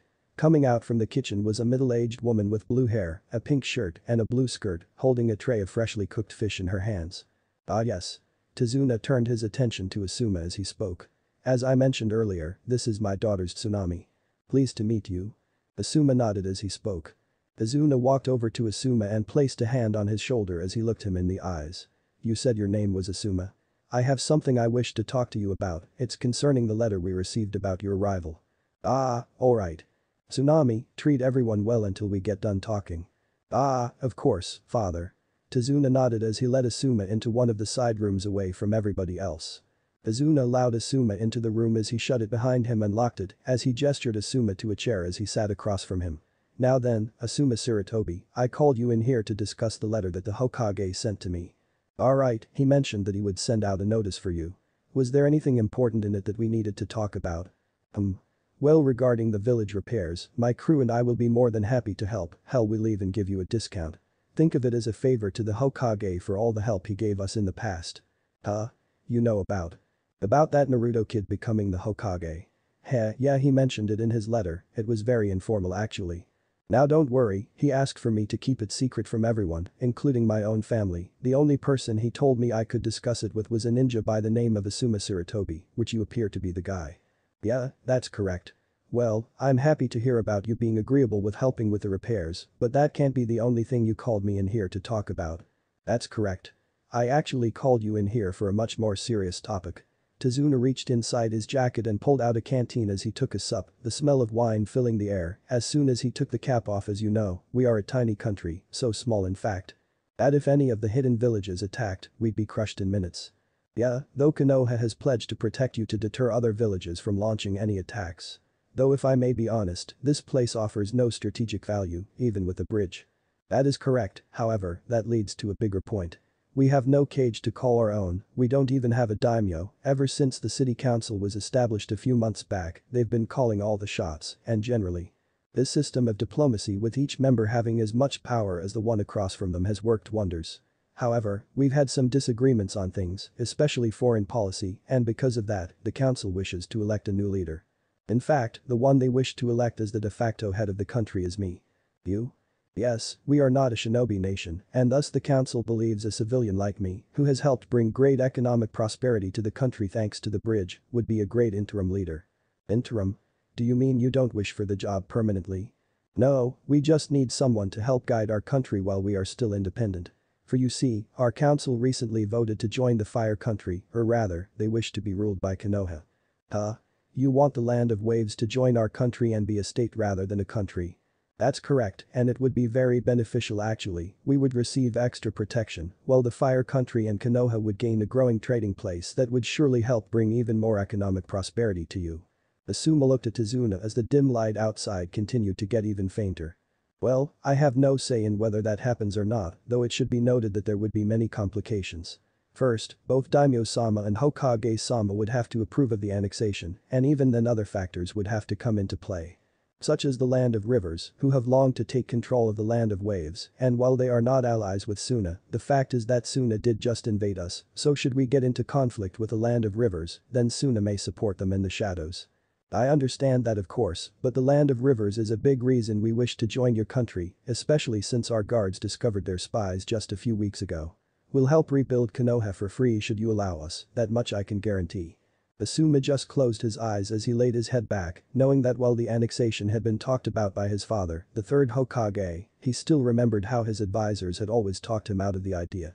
While most of those advisors were still present, he also knew that they were trying their best to keep him away from Naruto, so he could hire his own advisors and usher in a new generation of thinking. After a few more moments of silence, Asuma spoke. Well, if you assume the role of interim leader, then you will have to lead the discussions with Hokage-sama and Daimyo-sama, I assume this is alright. I expected as much, and I'm prepared to do so if needed. Well then, I can at least get you a meeting, besides I'm sure Naruto would be more than happy to see you again. I see, thank you Asuma.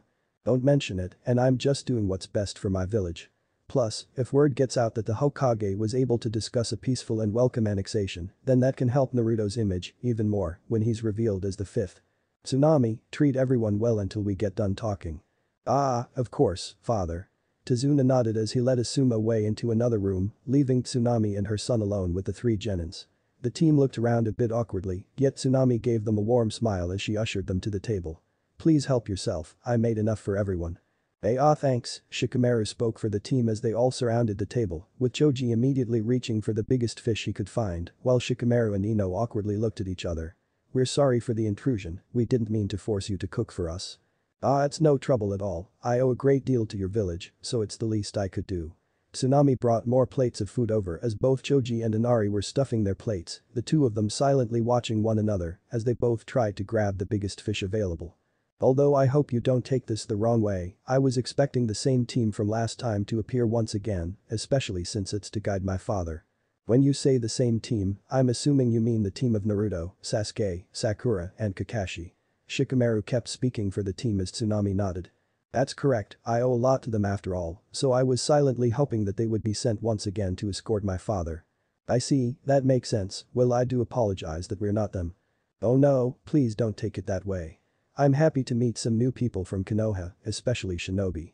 Tsunami gave a smile towards the group which they returned, feeling at ease from her pleasant tone. Though Ino began to remember the words she heard on her way over here as she opened her mouth to speak. Hey can I ask a question? Yes, what is it dear? Well. You keep saying you owe a lot to the previous team, but on my way over here, all I heard was nothing but Naruto mentioned. I mean even the bridge was named after him. Tsunami kept her smile as she let out a small chuckle as she placed even more plates of food on the table, as Choji and Inori kept their silent food matching contest going well. Out of all of them, Naruto is the most famous due to him not only going blow for blow with a missing Ninhaku. But he's also the one who helps Abusa see what's truly most important in this world, which leads to him redeeming himself before his death. But Sensei said that Naruto killed Haku, and then Kakashi-sensei killed Abusa. Oh, I see. They've not told the whole story to you, have they? Well, I'm sure they have their reasons, so I shouldn't say anything more on the matter. Oh. Well, I can get Naruto and everyone becoming famous for killing some missing nin, but why do people idolize them around here, again especially Naruto? Tsunami had a bit of sadness leak onto her face, though she kept her smile as she began pouring drinks for everyone. It's because they ended the time known as the Darkened Waves period. Darkened Waves period. Yeah. You see, before the Great Naruto Bridge was built, we were a small isolated island which relied on things such as trading and fishing for survival. That all changed however when a cruel man by the name of Gato invaded and took control of our shipping industry, using it to smuggle drugs and sell slaves. He broke our will by starving us to death, and… Tsunami paused for a moment as a tear ran down her face as she quickly wiped it off, and by killing my husband, Kaiza. The mood in the room turned to one of sadness as Inari stopped pulling his plate with food as he looked down sadly at the ground, which caused Shikamaru, Ino and Choji to awkwardly stare at each other with faces of regret as Ino spoke back up. I'm sorry, I didn't mean. It's fine, that was in the past after all, and I've moved on, it's what he would have wanted after all. Still, to raise a son without the father around, that must be tough. Well, it's not the first time. You see, my first husband, Inari's father, passed away when he was a baby and for a few years, I had to raise Inari by myself as my father was often busy and my mother had passed away years before his birth. I met Kaiza when Inari was a few years old, but he was basically Inari's father as he did help raise him. I will admit, after Kaiza's death, it was hard for both of us but it's a big reason that out of all of them I owe a lot to Naruto. He made us realize that we can't hold on to the past and that we have to value what we already have and what we already have is each other. Tsunami gave a smile to Ino who just nodded, her image of Naruto changing more and more drastically each second. It seemed well, who knows, maybe you'll find someone else in the future, you still look young after all. Ino said it in an effort to cheer Tsunami up, so she was a bit surprised when she saw Tsunami gain a small blush as she nodded. Well, that can always happen. But sadly, the man I think of nowadays might be a bit too closed off for me. Ino looked up at her in confusion, yet her paranoid side began to take over as one thought ran through her head. Is she in love with Sasuke? Shikamaru on the other hand, after listening to her speak of him, had a different thought. Oh man, is she in love with Naruto? Toji tried to think of someone as he ate when he thought must be Kakashi-sensei, he has that mask after all. Shikamaru and Ino, both of them looked at each other in confusion, neither one knowing what to think. They wouldn't be able to think on the matter much longer though, as the doors opened and Tazuna and Asuma walked back out as Asuma looked at his team and spoke. You guys better eat up because first thing in the morning, we're heading back home. Shikamaru nodded as he looked at Tazuna. Guess your crew already knows.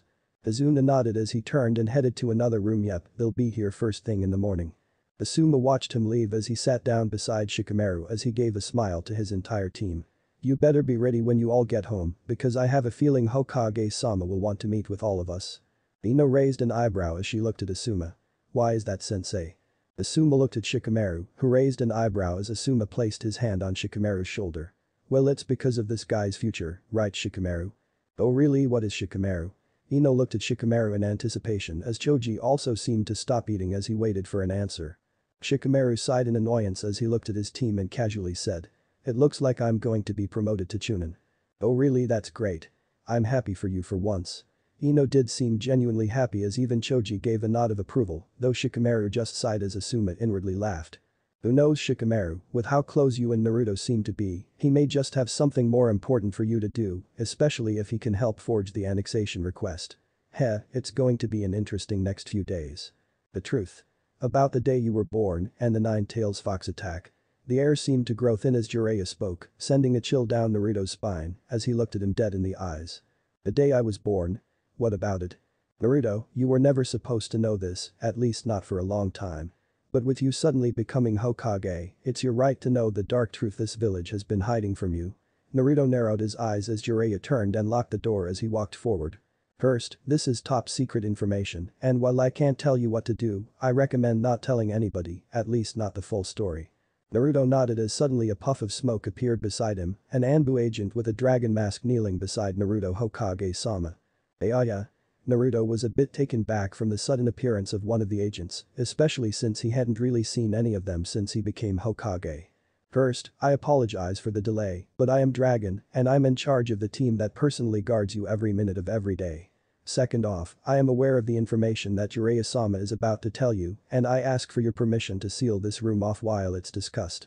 Naruto looked over to Jiraiya, who just gave a small nod, making Naruto understand alright, that's fine, do what's needed to keep this information secure. Understood. Dragon vanished as soon as he appeared, and immediately the room darkened, the only things visible were Naruto, his desk and Jiraiya. Now Naruto, I must first ask you, do you know of the demon that attacked the village 13 years ago? Yeah, I know about it to a degree, but I don't know the full story. All I know is that the 4th Hokage sacrificed himself to kill the demon and save the village, that's why the old man was back in charge shortly after. Well, that's partially true. Jiraiya sighed as he walked forward and sat in the chair in front of the desk, the darkness closing in on them as they looked at each other eye to eye. The 4th Hokage did indeed sacrifice himself, however, his sacrifice didn't kill the demon, it just sealed it. Sealed it? Yes, for you see, when a tailed beast is sealed within someone, that person becomes what is known as a Jinchuriki. There are 9 tailed beasts, meaning there are 9 active Jinchurikis. What's more, each of the 5 hidden villages has at least one Jinchuriki, including Konoha. We do? Wait, does that mean our Jinchuriki contains the 9 tails? That is correct, the Jinchuriki of Konoha have the 9 tails sealed in them, or rather they have what is called the Kyuubi contained in them. Kyuubi? Yes, the name of the 9 tails. Now as I was saying, the 4th Hokage sealed the Kyuubi away from someone, ending the attack on the village. The person he sealed the Kyuubi in was his own newborn son. Naruto raised an eyebrow as he was a bit taken back, not knowing that the 4th even had a son. His newborn son? I didn't know the 4th had a kid. His son was his only child, as both the 4th Hokage and First Lady perished in the Kyuubi's attack, both of them sacrificing themselves to seal the beast in their son. It's tragic really, I knew them personally after all. Huh? You knew them, sensei? Jiraiya nodded as a sad smile appeared on his face, memories filling his head. Of course, the 4th Hokage was actually my student, just like you are Naruto. Him and his wife were the perfect couple, they were most happy when they were with each other, and together they were unstoppable as a team. That's kinda cool, I wish I got the chance to meet them. Jiraiya bit down on his lip as he just nodded. The thing is, you have actually met them. You were very young, and it wasn't for very long but you have met them before. Oh, well 13 years ago was when I was born, so I guess I was just a baby myself. What were their names? Minato and Kushina Namikaze were what their names were. Minato was called the Yellow Flash, while his wife Kushina was called the Red Hot Habanero, which were both very appropriate names for them due to Minato's speed and Kushina's temper. Jiraiya let out a nostalgic laugh as Naruto gave a small smile. I see. Well, what was their son's name? After all, if he's the Jinchuriki, then I should meet him personally, actually, he should be around my age. Naruto. What? No, I wasn't calling for you. That was his name. Naruto's eyes started to go wide as Jiraiya stared at him intently. Naruto Uzumaki, the 5th Hokage of Konoha, the son of the 4th Hokage, Minato Namikaze. Naruto's eyes went as wide as they could, his mouth following suit as he just stared at Jiraiya, his mind not wanting to accept the words he just heard. What did you just say? You heard me, Naruto. You are the son of the 4th Hokage, and you are also the Jinchuriki of Konoha, forever destined to carry the Kyuubi inside of you. Naruto's body shook as he just stared at Jiraiya, not knowing how to react as he couldn't move. It was the third's decision to not only never tell you, but to never tell anyone else. The old man. Yeah, he never wanted the secret about you being the 4th son or the fact that you were the Jinchuriki to leak out to anyone. However, even without the truth becoming public knowledge, you were still blamed for the attack and became a monster to the people of the village. You were the perfect scapegoat after all, the demon child that was born as soon as the Kyuubi was sealed, the child of death, the child of calamity. It was a select few at first, however, these select few were high-ranking ninja, and their influence eventually helped spread it out to everyone in the village, making your life growing up a living hell. And no, that can't be. Naruto gripped his hand as he continued to shake, tears filling his eyes as he looked down. Naruto, this is why I tried my best to train you and help you understand that fear was what was driving people to hate you, not anything else. They never hated you because of who you were, they hated you because of the circumstances surrounding your birth. Lies, it has to be. Naruto slammed his hand on his desk as more tears ran down his face. I'm the so-called Jinchuriki. I'm the son of the 4th Hokage. Even if that is true, you're expecting me to believe that even when the village started to hate me, the old man never did anything to stop it. That's not true, Naruto. He did everything he could to help you. That's why I stuck around, because I wanted to train and raise you. I wanted to at least give you that. Then why not move me to another village, somewhere where I could grow up like any other kid? Because the village needed to keep you. If they lost the Jinchuriki and it became public knowledge, then none of the other hidden villages would hold back and immediately begin planning to launch an attack. You can't say this isn't true, because Suna just attacked us. Don't forget that you just fought against their Jinchuriki and Gaara. Naruto continued to shake as tears ran down his face, his Hokage hat falling off his head and onto the table as he lightly pounded it before he looked up, his red puffy eyes making contact with Jiraiya. So, I was a weapon to the higher-ups, that's what you're saying. That's it. It's fine, I understand. Naruto wiped his eyes off as he tried to straighten himself as he grabbed his hat and looked at it. You taught me not to ever blame the villagers, and I'm not going to do that. But I am going to blame the ones who did their best to undercut the old man. Naruto, don't fall for revenge and hatred. It never leads to the right path. Don't worry, and I'm not taking my revenge the old-fashioned way. What do you? Jiraiya was cut off as Naruto raised his hat back up and placed it on his head, giving a small smile to Jiraiya. I mean that the best way to get revenge on the ones who blamed me for everything is to be the one thing they never wanted me to be. A leader. A leader who won't ever put the blame on others, a leader who will take responsibility, a leader who will lead the village to the future. A leader who will judge fairly. Naruto gave a bigger smile as he nodded, Jiraiya incredibly impressed by the maturity Naruto was showing. However, sensei, I need help to take that revenge, so.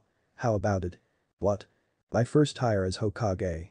I want you to be my personal advisor. Personal advisor? Heh, sorry kid, but that's a no-go for me. How come? Well, that's obvious. Jiraiya gave an even bigger smile than Naruto's as he spoke.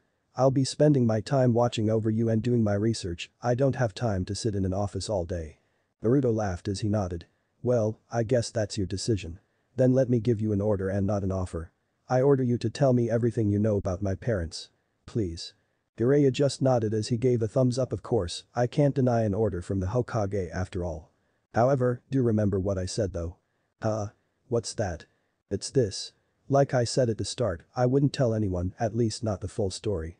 I believe that telling everyone you're the son of the 4th is the best option right now. We need to build up support for you before announcing you as the 5th Hokage. Meaning we keep the Jinchuriki part still a secret for now. Right, that does make sense, that would only make them more opposed. Yeah, we'll start slowly giving out information soon. But first, you've had a long day, how about some lunch before anything else? Yeah. Ichiraku, here we come.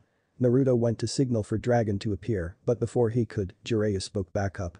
Oh, before that, I actually have something to give you. A present of sorts. Jiraiya got up from his seat as the darkness around them widened a bit as he walked over to a locker that was in the corner of the room. As soon as you were picked to be the Hokage 5 days ago, I immediately had this custom made. It took almost all of my money since I needed it done in just a few days, but it was well worth it. But first, a present. From your father. Naruto let out a small huh as Jiraiya opened the locker and picked up a box inside as he walked back over to the desk and laid it on it. Your father always wanted to pass this down to you when you were old enough. I had to patch it up some and clean it, but other than that, I've not done anything to it. Naruto nodded as he pulled off the lid to the box to reveal a blue shirt with matching blue pants underneath it. What is this? This is the outfit your father wore almost every single day. It's a bit rough, but it should fit you, though it may take a year or two to grow into it fully. Naruto picked up the shirt and held it up as he looked it over, not even realizing a tear was in his eye until he felt it run down his face as he quickly wiped it off. My father's clothes. These were the clothes my dad wore. Yep, sure are. As I said, he always wanted to pass them down to you, and I remember sitting at the table with him just gushing about how happy he was because he was going to be a dad and how excited he was to live your life with you. Jiraiya looked away as he felt a tear of his very own try to enter his eyes as more tears fell down Naruto's face. I see, that's what dad wanted, huh? Naruto wiped his face off once again as he tried to keep his composure, yet everything was hitting him at blinding speed and the realization was finally hitting him. His parents really did love him. He had always been told that his parents had died in the Kyuubi attack and that they were very caring of him, but he never really felt that they loved him. Until now. As soon as he grabbed onto the clothes, he felt just a plethora of emotions fill him, from sadness to happiness, to joy, to love. A love he had never felt before in his life. Naruto felt himself shaking again as he laid the shirt down and sat down in his chair, tears running down his face and onto his robes as he pulled his hat down to hide his face, not wanting Jiraiya to see his tears. However, it did the opposite, it instead hid Jiraiya's tears from Naruto, the both of them trying to keep their composures as the memories of the past tried to take over Jiraiya while the tears of realization took over Naruto. After a moment, Jiraiya was able to get a hold of himself as he turned back towards Naruto, who was still looking down, as Jiraiya walked over and placed a hand on his shoulder. Naruto. Your parents wouldn't want you to cry right now and they would want you to be happy and keep pushing forward. After all, you are the 5th Hokage, are you not? Naruto didn't say anything for a moment, however, he soon raised his head as he wiped his face off once more. Why, you're right, I need to stay composed. Naruto cleared his throat as he looked back down at the clothes and just gave a smile. This wasn't something to cry over and be sad about. This was something to celebrate and enjoy. Oh, you said you had something else for me, sensei? Yeah, this is kinda based off of your father, but I added my own little twist to it. Jiraiya walked back over to the locker and pulled out another box as he walked back over and laid it on the desk. Your father always wore a white cloak with red flames, with the words 4th Hokage written on the back. So, I used all of my money like I said, to make your own variation of it. Naruto raised an eyebrow as he opened the box and went wide-eyed at what was inside. Inside of the box was an orange cloak with black flames adorning the sleeves and the bottom of the cloak, with the kanji for 5th Hokage written on the back. Naruto was speechless as he took it out, amazed at the design of it. Minato never enjoyed wearing the robes all the time, so he had a cloak made for him when he was going into battle or just walking in public. He only wore the robes during formal meetings and of course during his public ceremony. I figured this would be good for you to wear, since you're not really one to wear robes all day. Naruto just kept looking over the cloak in astonishment as he yelled out, "This is amazing, sensei. It looks so cool." Glad to hear. As Naruto kept admiring the cloak, Dragon suddenly reappeared beside him. Hokage-sama, you have someone requesting to meet with you. Huh? Who?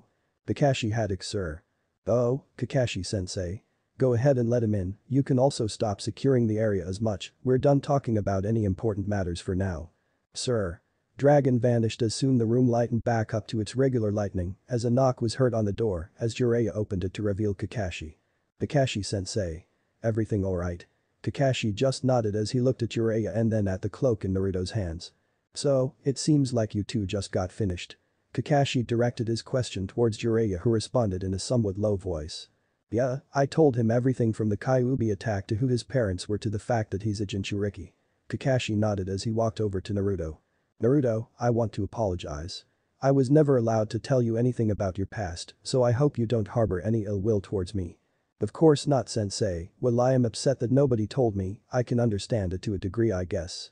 But that was in the past, and now that I know, there's no reason for you to be worried about me being mad, you were just following orders.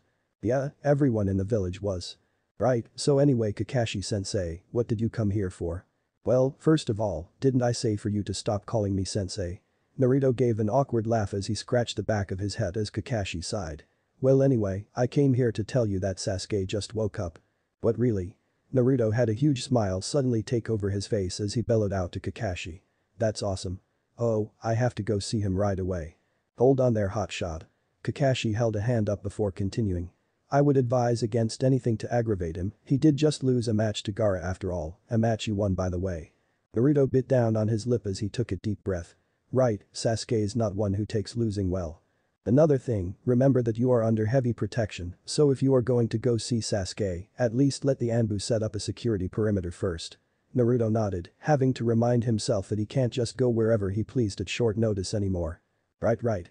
Naruto thought for a moment as his eyes landed back on his cloak, an idea coming to him as he stared at it, wondering if it would be smart to follow through with said idea before deciding that it would be for the best. Hey Kakashi-sensei, as I did with Iruka, I can tell anybody I want I'm Hokage, right? Kakashi knew where this was going as he nodded. Well, of course, as you've already been told many times, you are above the law. Really, you are the law if you think about it, so to speak. Naruto nodded as he looked over at Jiraiya-sensei. I need your help changing. Alright, I'll go get your cloth. No. Naruto cut him off as he grabbed his father's clothes. I want to fulfill my dad's wish and wear the clothes he always wore, even if they are a bit big. Jiraiya looked at him for a moment with a surprised look before it melted into a smile. Alright, if that's what you want. Naruto nodded as he looked back at Kakashi-sensei. I want you to travel with me to meet with Sasuke. I plan on telling Sakura and Sasuke. I figured as much. I guess they are your teammates, if anyone deserves to know, it's them.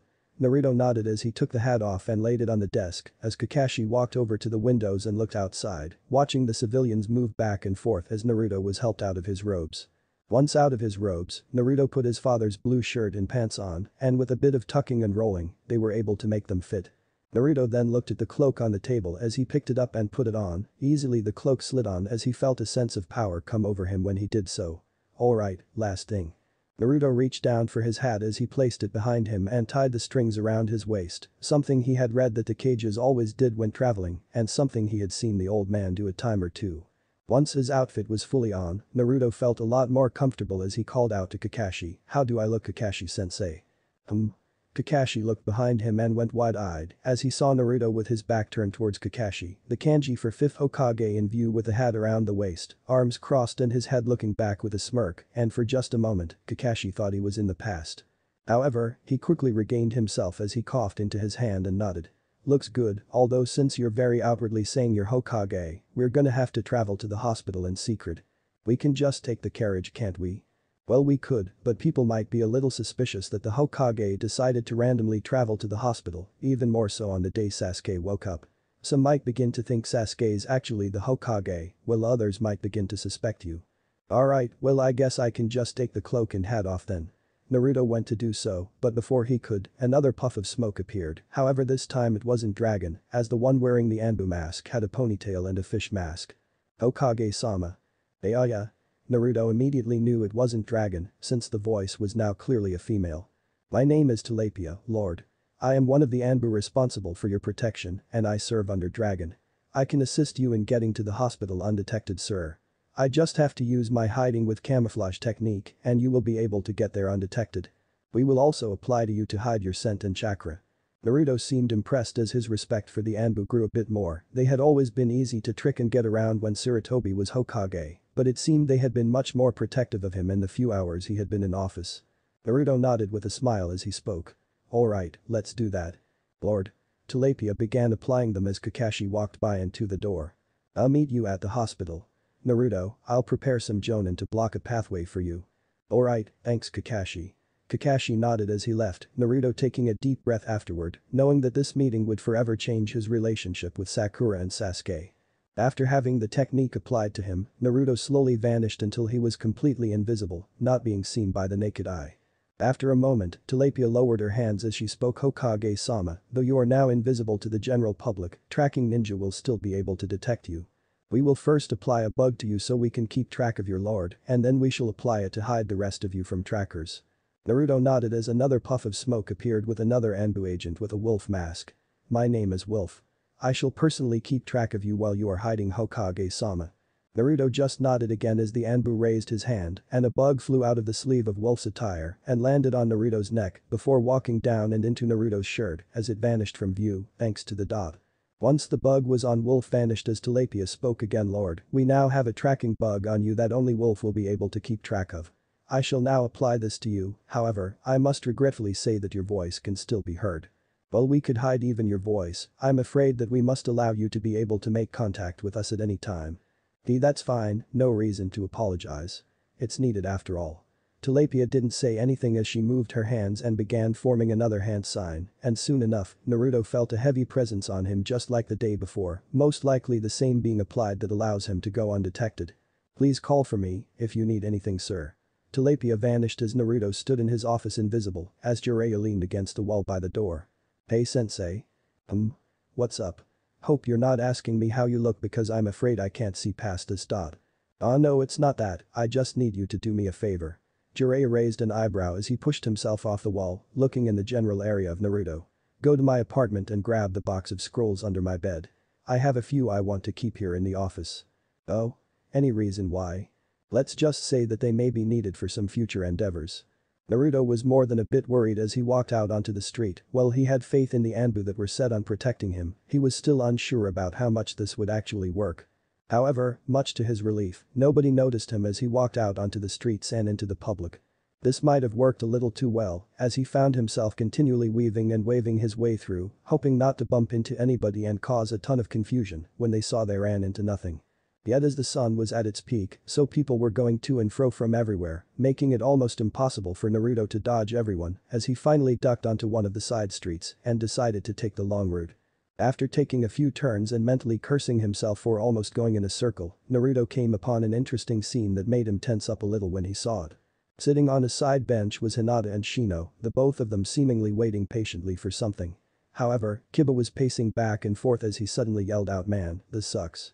Why did Kurenai-sensei make us wait here?" Naruto raised an eyebrow as he slowed down some and began walking past them, worry creeping into his brain since they were the best tracking team of all the new genin, yet none of them seemed to notice him as he began walking by. Like seriously, don't you guys think it sucks that we have to sit here and just wait? Naruto wondered what they were waiting for, especially since he had assigned them to follow through with the peace agreement he had been able to forge with Tsunade. It makes you wonder what they're talking about, doesn't it? What do you think of Hinata? Naruto saw Hinata shrink down a little as the conversation with Kurenai from earlier entered into his head, almost making him give an outward sign before restraining himself. Naruto kept walking until he was entirely past them. The last thing he heard was Hinata giving a meek-ha. I wonder what they're waiting on. It sounds like Kurenai forced them to stay here for some reason, I wonder what for. Naruto didn't really have time to ponder the question as he kept walking, thoughts of Sakura and Sasuke entering his mind. Well, regardless, I have other matters to attend to at the moment, like telling two of my best friends that I'm now Hokage. Once he was far enough away, Naruto did give an outward sign as he kept walking towards the hospital. As the hospital came into view, Naruto suddenly felt a sudden pit form in the bottom of his stomach, as if everything he had ever eaten in his life suddenly vanished. It was a type of nervousness he hadn't felt since his exam to become a genin, and it was also a type of nervousness that wanted to consume him. Despite that, Naruto kept walking until he was in front of the hospital, civilians and shinobi going in and out of the building, carrying the usual things such as flowers or homemade meals. Naruto scanned over the front of the hospital until he saw Kakashi leaning against the wall a few feet from the door, reading the book he always carried around with him. Taking a deep breath and making sure the area was somewhat clear, Naruto ran over to Kakashi as he slowly spoke, "Kakashi-sensei." Kakashi didn't look up from his book as he responded. "So you're here, took you longer than I expected." "Sorry, I had to take a few side roads to avoid running into someone by accident." "Well, that explains it, you were always a bit clumsy." "Hey, I am. Well, anyway, what's the plan?" Kakashi shifted a bit as his eye looked over to the entrance. "Head inside and you should see Inoichi standing beside the receptionist's desk, whisper to him that it's you and he will lead you to the floor with Sasuke's room where the Anbu can safely dispel the on you since the Jonin has it closed off. The receptionists have been told of the plan, so they don't allow any family members onto that floor for the time being." "Inoichi? Oh right, he's Ino's father, right?" "Yeah, that's him. Also don't refer to yourself as Naruto, if anything refer to yourself as the Hokage. It's just a safety procedure, that's all." "Alright, got it. Wait a minute, I thought you were going to be joining me, Kakashi-sensei." "What are you talking about? I'm already up there." On cue, Kakashi suddenly vanished into a puff of smoke, Naruto immediately recognizing the dot. "The shadow clone, huh? Well, if Kakashi-sensei is already up there, then maybe he's already eased them into the news. Maybe." As the gravity of the situation got heavier and heavier, Naruto gulped as he walked over towards the door and entered into the hospital. As soon as Naruto came into the hospital, the smell of medicine and freshly picked flowers filled his nostrils as low talking and papers being flipped could be heard. Naruto immediately noticed Inoichi standing beside the receptionist's desk as he scanned the area, almost like a hawk as many of the people in the waiting room avoided his gaze. His reputation is widely known. Naruto made his way over to Inoichi, carefully avoiding people and objects until he was right beside him as he leaned up and whispered, "Inoichi, it's me, the Hokage." Inoichi didn't say anything as he pushed himself off the wall, making the receptionist tense up a bit as he started walking towards the stairs, with Naruto quietly following behind him as the receptionists whispered to one another with worried expressions. Knowing that him moving was a sign the Hokage was here. Inoichi began walking up the stairs with Naruto close behind, carefully looking behind each corner to make sure no one was coming down as they continued up. The more floors they passed, the fewer people passed by, until finally, they reached the level that housed Sasuke's room. As soon as Naruto saw the hallway, he was surprised at how many Jonin were actually present. Several Anbu agents were also present as they stood at angles to make sure each section of the floor was covered. As soon as Inoichi stepped onto the floor, everyone suddenly tensed up, and soon enough, Tilapia appeared as she spoke. "Hokage-sama, do I have permission to lift the technique?" "Yeah, it's fine now." She nodded as she formed the hand sign, and soon Naruto came back into the field of view. As soon as he could be seen, all of the Anbu quickly went down onto a knee in front of him, while the Jonin all gave bows towards him. Naruto still wasn't used to such displays as he felt his face heat up, as he mentally cursed himself for not having his hat on as he started walking forward. Everyone kept their eyes on Naruto until he appeared in front of Sasuke's room, which had been guarded by two Anbu who were on their knees as Naruto approached. Taking one last gulp and saying a silent prayer to whoever might listen, Naruto reached forward and grabbed the door as he quickly entered the room. Once he was in the room, he immediately saw Kakashi on the wall right in front of the door, as Kakashi immediately eyed Naruto when he entered. Finally decided to show up Naruto. Naruto gave a small awkward laugh as he closed the door behind him quickly to hide the kneeling Anbu, as he slowly crept forward until he was right at the cutoff wall, as he saw fully into the room. He looked over as Sakura immediately smiled at him and said, "Hey Naruto. I'm glad to see they let you through."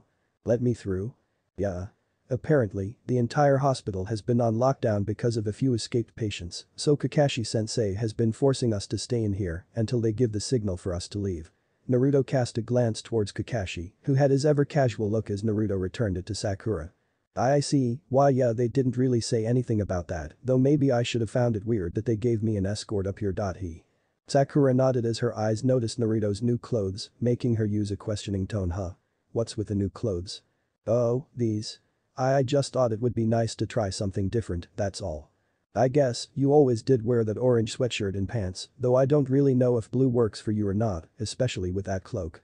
Naruto felt his pride take a hit as he tried to ignore Sakura's comments. Well, how's Sasuke?" Sakura returned to her earlier good mood as she leaned back. "Well, why don't you ask him?" When Sakura leaned back, she revealed Sasuke, who was leaning his back against the wall, as he gave a low smirk to Naruto.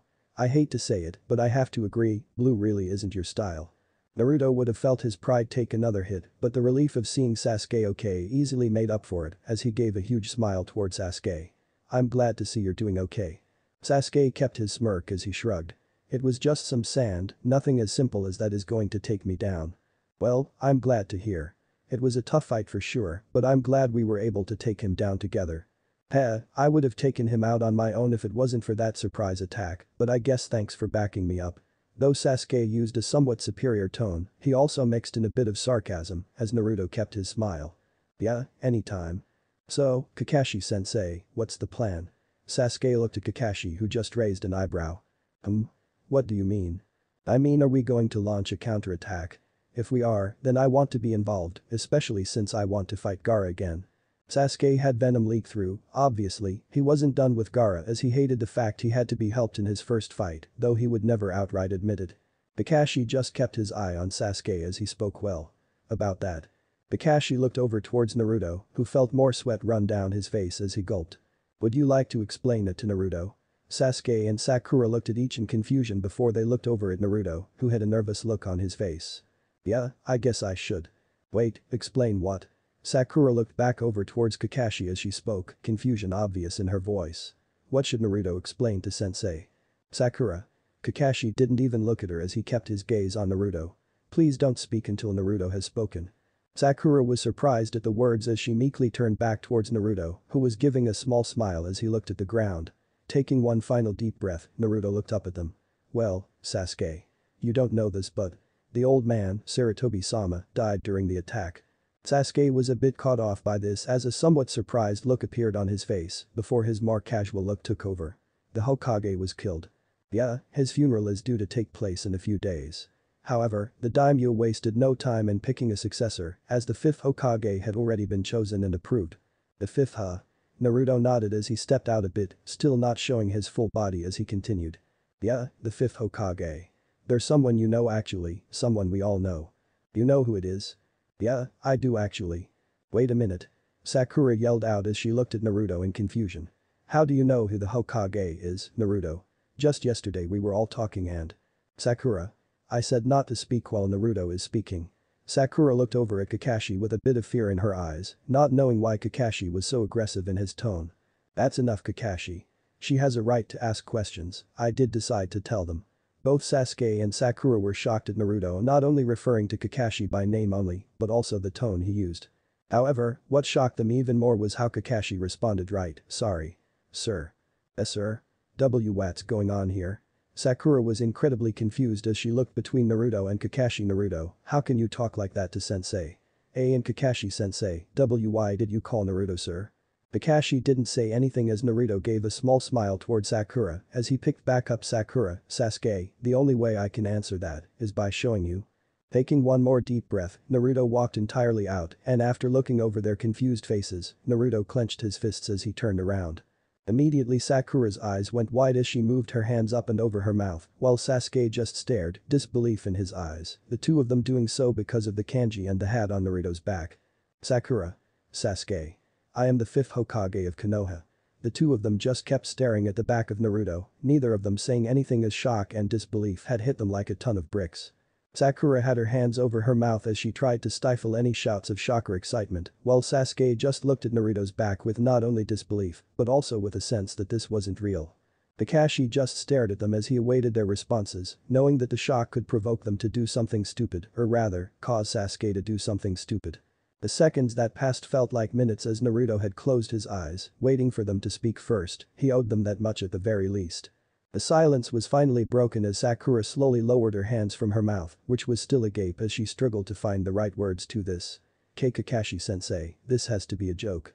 Sakura looked over at Kakashi with a voice that sounded like it didn't know whether or not to be excited or not, like if Sakura was trying to decide what feelings she should be feeling at the moment. Kakashi didn't say anything, as he knew that words wouldn't get fully through to them. So instead, Kakashi placed his fist over his chest in salute as he dropped to one knee as he faced Naruto, making Sakura go even more wide-eyed as she slowly turned her head back to Naruto. Then Naruto, why you? The 5th Hokage. Yeah, I'm the 5th Hokage Sakura.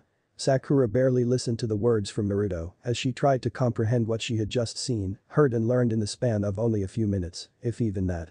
Sakura just shook her head, not wanting to believe the reality that was right in front of her. That can't be true. And Naruto, why you're just a genin.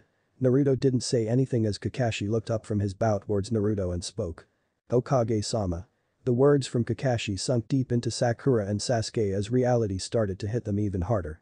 We prepared some guests in the event of this type of reaction, with your permission, we're willing to let them in here. It should be noted that we told them about your promotion, however, we're more than willing to remove that memory, should you deem them not needed. Naruto didn't hesitate as replied, send them in. Kakashi nodded as he clapped his hands together, the signal they had come up with if anybody was needed as the door to the room opened and one of the Jonin walked in before immediately kneeling.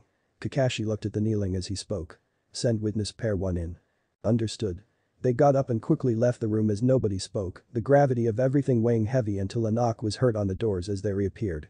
Hokage-sama. May I present Mibuyuki and Kizashi Haruno.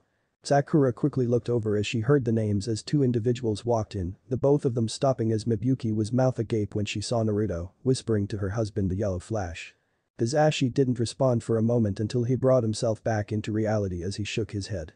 Hey, just because he has golden hair doesn't mean he's the 4th haha.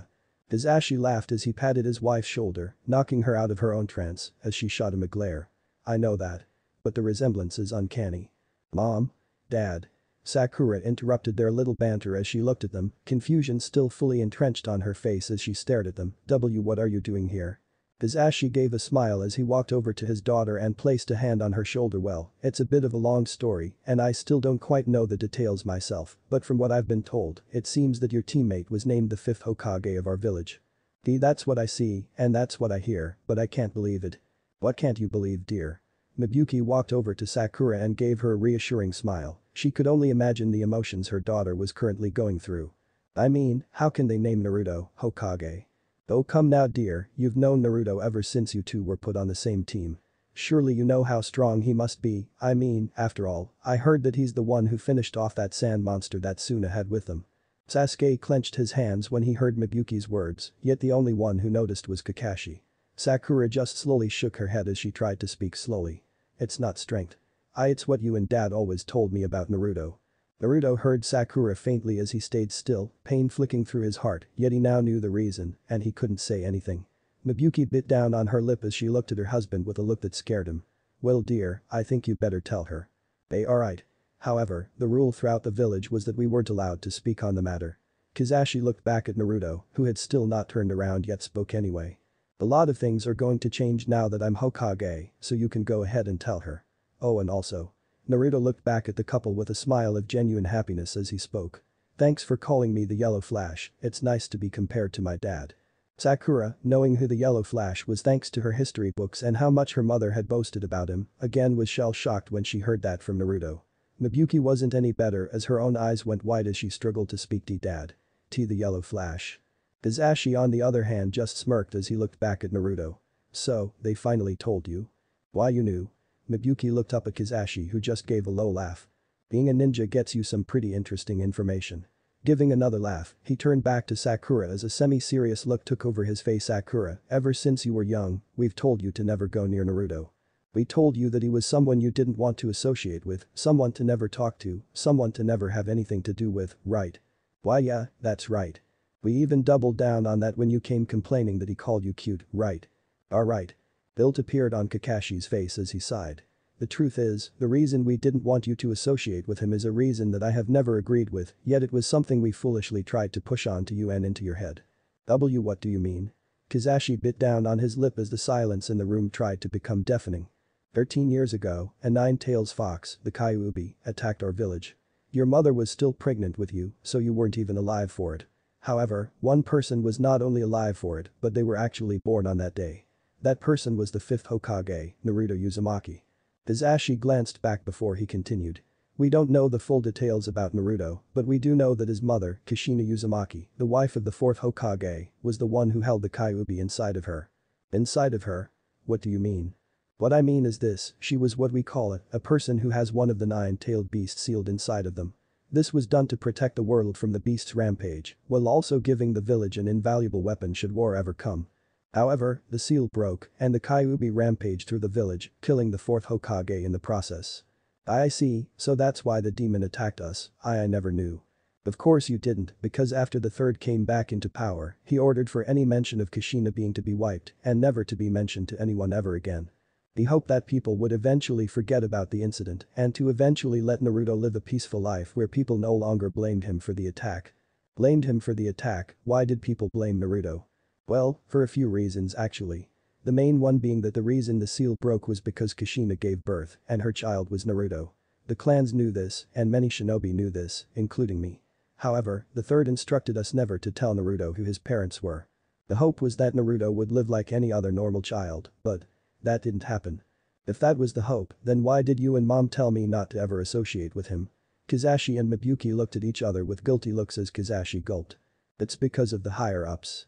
Many ninja held a grudge towards Naruto as they blamed him for the Kyuubi attack, however, many of the higher-ups seemed to hold an even bigger grudge for some reason. They pressured not only the shinobi, but also the average civilian not to associate with Naruto and ran a very successful smear campaign against him that made people who didn't even know Naruto hate him. This ran to the kids as well, as many of us were forced to feed you lies in hopes that Naruto would live alone, never to have any friends and eventually lose his will. That's terrible. Yeah, and I felt guilty every single day I had to come up with more and more lies to tell you. Hell, I felt guilty when I saw him eating alone and I couldn't even go say something to him because I never knew when a set of eyes might be watching from a distance. One wrong mistake and I could have everything, including you, taken from me. I could never risk it. Nobody could ever risk it, that's why many of us fed you more and more lies. Sakura just stared at her dad with mixed emotions, tears in her eyes, yet she didn't know why. Perhaps it was because she considered Naruto as a sort of friend, so it was horrible to hear something like that. Or maybe it was because her parents had lied to her all her life and it took something as drastic as Naruto becoming Hokage for them to admit the truth. She honestly didn't know, though if she was honest with herself, it was a mixture of both. Sakura, I hope you can forgive me for all the lies I had told you. Your mother was forced to go along with it, so she's not at fault, yet I am. Kizashi turned around fully as he gulped Hokage-sama, I sincerely apologize. If I hadn't fallen for the fear tactics of the higher-ups, then maybe you and Sakura could have become friends, or even something more. Sakura had a tint of pink appear when she heard her dad speak, yet Naruto only smiled and replied, I can't blame you to be honest, in just a few hours I've been Hokage, I've learned just how much power someone in my position wields. While I don't know about other top officials, I'm sure they also hold power beyond the average shinobi. You did nothing wrong Kizashi, you put your family first, I can't blame you for that. If I had a family, I would most certainly do the same thing. Hokage-sama. Kizashi, usually willing to break a tense moment with a joke, just looked down as he clenched his fists as his wife placed her hand on his shoulder and spoke. Dear, we're both at fault, don't try to take the blame fully onto yourself. Despite her words, Kizashi just kept staring down as all the memories ran through his mind, all the decisions he wished he had done differently. Sakura just stared at her dad with tears on her face as she stood up and placed a hand on his other shoulder. Dad, I forgive you. Even if you do, it won't change the past. Kizashi bit down on his lip, his family trying to console him, when. Kizashi, are you a shinobi of Konoha? Naruto was the one to speak as Kizashi looked up at him, confusion on his face as he nodded. I'm not on active duty anymore, but yes, I'm always ready should I be called upon. Naruto turned partway around as he crossed his arms and gave him a sideways look. Then you need to act like one and lead by example for your daughter. They act like one? Yeah. I already told you, I don't blame you for putting the safety of your family first, and you shouldn't either. Despite what many people may think, I did have friends when I was growing up. In fact, not only did I have friends, but I had a sensei who looked after me and encouraged me every step along the way. If you continue to blame yourself, then you're failing as both a father and a shinobi. You have to move forward, after all. Naruto turned fully back around as he gave a smile to the family. I consider Sakura as one of my dearest friends, so obviously you did something right. Sakura's eyes went wide as Kizashi stared at Naruto with sunken eyes before he closed them and gritted his teeth as he opened them back up, full of determination. Hokage-sama. I understand. Kizashi dropped to one knee as Sakura stared at him, and after a moment Mibuki followed suit as Sakura just took a step back to look at her parents before she looked up and locked eyes with Naruto, a smile on his face as she felt butterflies in her stomach. Sakura. You and your parents should go on home for the day. You all need to soak in the information and also talk to one another, as I get the feeling you have many questions. Sakura just kept staring at Naruto as so many things raced through her mind, as just minutes ago, Naruto was the goofy dork who had a few cool moments, but not only was he nothing compared to Sasuke, he was also a monster her parents had warned her about. But now, Naruto was the leader of her village, and he was someone that had called her one of his closest friends. He was someone with determination and never held a grudge, he was someone who fought for his beliefs, he was someone you could depend on. He was someone that defeated Gaara who Sasuke had lost against, he was someone her parents had lied about for years because of background politics. He was the fifth Hokage of Konoha. Sakura eventually recompassed herself as she slowly nodded, both of her parents getting up as Kizashi turned around and placed a hand on Sakura. Let's go home for today, Sakura. Sakura looked at her parents and nodded, the two of them walking towards the door as they each gave a bow towards Naruto when they walked past him. When Sakura got to Naruto, she just stared at him as he smiled at her. Sakura, continue to improve as a ninja and don't hold a grudge against your parents. Especially if you want to impress a certain someone. Naruto looked back at Sasuke, though Sakura just kept staring at him as she just gulped and nodded as she left, taking more and more looks back until she was out of the room and the door had closed. As soon as Sakura and her family had left, the only people remaining were Naruto, Kakashi, and Sasuke. Sasuke just kept his look of disbelief as he had clenched his hands together and gritted his teeth, a sense of shock resonating through his body. Naruto just looked at Sasuke as he closed his eyes once again and spoke to Kakashi, can you leave us alone? I've been assigned as your personal bodyguard, leaving you alone. It's fine, I'll call you if I need you. Kakashi just looked at Naruto with a somewhat worried look before he just nodded and pushed himself up, walking by Naruto to leave, but not before whispering to him. If anything happens, we'll be in here right away. Naruto didn't say anything as Kakashi walked on by and out of the room, leaving the two friends alone, as neither of them said anything, neither knowing what the right words to say would be. Naruto opened his eyes as his arms fell to his side as gave a smile. Sasuke. Naruto. Sasuke interrupted Naruto, causing him to quiet down and lose his smile. Was what that woman said true? The part about you defeating Gaara by yourself? Well, he was in a weakened state when I finally caught up to the two of you. However, not long after me and you joined up, you were knocked out and I had to finish him off. Sasuke narrowed his gaze as he leaned his head back and looked Naruto in the eyes, confusion rampant throughout his face. He still had plenty of energy left when we were fighting. I thought I just didn't remember most of the fight, but if it was because I was knocked out, then that means you finished my battle for me. Sasuke spoke with disdain in his voice, something that wasn't lost on Naruto. Sasuke, I was only able to win because you had been able to weaken Gaara. Remember, I just had my match with Neji, so it's not like I was fully healthy or anything. If you hadn't fought him first, then I would have never been able to beat him. You say that, but it's obvious that the village recognizes your strength over mine. After all, you were named Hokage. Naruto sighed as he shook his head. I asked Kakashi-sensei, and according to him, plenty of people were stronger than me and more than likely more qualified than me. I'm sure you're one of them, Sasuke. I was just named Hokage because they say they see a lot of potential in me. So, you're saying they see none in me then? That's not what I'm saying at all, Sasuke. Hell, I'm sure not only you, but guys like Shikamaru, Neji, Lee, or even someone like Ino might have more potential than I do. They all have bloodlines just like you, but I have nothing like that. I don't have any special abilities, everything I know is 3 years of training and hard work. Honestly, I wouldn't be surprised if they chose me just to keep tabs on me. Keep tabs on you? Yeah. As Sakura's dad mentioned, my mother held the Kyuubi inside of her, and the reason it escaped was because she gave birth to me. Yet what happened to the Kyuubi? Well, it's true that the fourth defeated it at the cost of his life, they never revealed what happened to the fox demon itself. The truth of the matter is that I became the new holder of the Kyuubi. You? Sasuke had some genuine surprise appear on his face as Naruto nodded. I was always called a demon growing up and everyone around me always hated me and called me names or attacked me. Yet the worst reactions I got were when people just ignored me and acted like I didn't exist. I always wondered why this was, as not even the old man would tell me.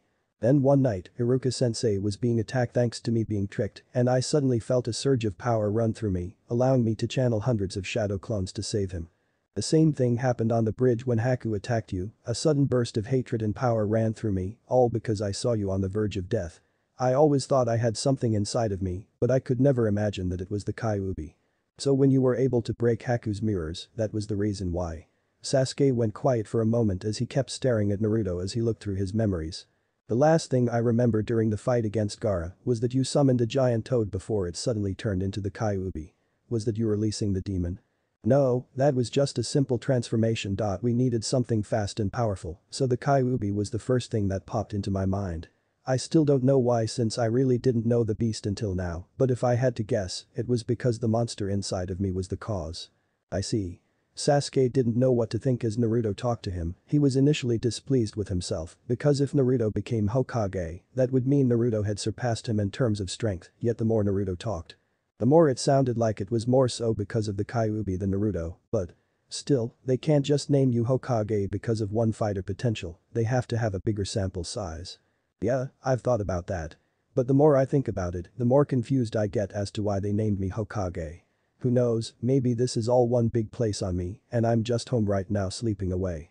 Whatever the case, I have a duty to fulfill now. Naruto, no matter what you think, just remember that I am and always will be stronger than you. Naruto looked at Sasuke with a surprised look as Sasuke continued. After all, now that you've become Hokage, you need someone to chase after so you don't get complacent. Sasuke had a smirk appear on his face as Naruto kept looking at him with a surprised look before a small laugh escaped his lips. Sasuke, at the end of the day, I'm still the same Naruto. I may have a great title and some fancy clothes, but I'm still who I've always been. Meaning you're still my best friend and my greatest rival, don't forget that. Sasuke kept his smirk as he shrugged. Well, you're still a dope. Though, perhaps Dobe-sama would better fit now. Naruto couldn't help but let out another laugh as he returned the shrug. If you call me Dobe-sama, then you better be on one knee when you say it. We'll see about that. The two of them gave little laughs as Naruto turned towards the door, stuffing his hands into his pocket. I have some things to attend to, but Sasuke, when you're healthy, let's do some training together, it's been a while after all. Alright, though it might be a bad look when the Hokage can't keep up with me during training. Well, guess I can't hold back then, huh? Naruto waved goodbye as he left the room, leaving Sasuke by himself. Once he was alone, Sasuke clenched his hands together as he muttered, damn it. As soon as Naruto left the room, all of the Anbu kneeled towards him as Kakashi walked over. How did it go? Well, I think it went well. Much less crying than when Sakura if anything. Naruto gave a small laugh as he began walking to the stairs with Kakashi and Toilman. I am tired though, from having to get up early to having that ceremony to just everything else. Well, it is your first day on the job after all, so it's going to take some getting used to. Don't push yourself too hard, we can't have the new Hokage passing out after all. Naruto chuckled as the pair stopped at the stairs leading down as they began to follow him. In any case, you have a busy day tomorrow, so it might be best to go ahead and take the rest of the day off. Huh? What's tomorrow? Well, first off is that you're going to be meeting with the village elders. They had tried to go around talking to you by requesting either Jiraiya or me, but they didn't allow it for obvious reasons. The elders were the third's personal advisors, so I'm sure they're going to go do everything they can to make sure they have as much of an influence on you as they can. You talk like that's a bad thing. Well, let's just say that a lot of them are hoping for you to bring in some fresh blood, so to say. I see, well, guess that's something else I need to get started on doing. Yeah, also tomorrow is the last day of the private viewing for Sarutobi-sama's body. Private viewing? Naruto looked at Kakashi with a questioning look, not knowing what he was talking about. For the past 3 days, Sarutobi-sama's body has been kept at his private home for the family members to pay respect to. Tomorrow is the last day it will be kept there until it's moved to the Hokage Manor for the public viewing in 3 days, with the day after that being the funeral. Naruto nodded as he crossed his arms and began to think, with one person directly coming to mind. Konohamaru. Naruto viewed the kid as sort of an apprentice, after all, he did teach him both the shadow clone and the harem. Usually, Naruto saw him running around causing trouble with his friends, but ever since the attack, he's been absent from the public view. Naruto bit down on his lip as he looked up at Kakashi. Would it be inappropriate for me to visit the family? I wouldn't have brought it up. They know a new Hokage has just been named, so I'm sure they would be happy to see the third successor pay his respects to them. You don't have to, of course, you have plenty of paperwork that needs to be done after all. Naruto went white when he heard the paperwork line as he quickly shook his head. Oh, I'm more than happy to visit them. Oh, but I do want to talk to one of them before then. I'm guessing it's the third grandchild. Yeah. Naruto thought for a moment until he called out Dragon. The puff of smoke appeared as Dragon was kneeling beside Naruto. Yes. Hokage-sama. Do you know where Konohamaru Sarutobi is currently located? Lord. The honorable grandson of the third Hokage is currently on top of Hokage Rock, sir. More specifically, he's sitting on top of the third Hokage's mural. Naruto nodded, he would be a bit more weirded out than Dragon answered right away, but he had already learned the Anbu weren't regular shinobi. Alright then. I'm heading there now to meet with him. Lord. I must inform you that he's currently there with his class.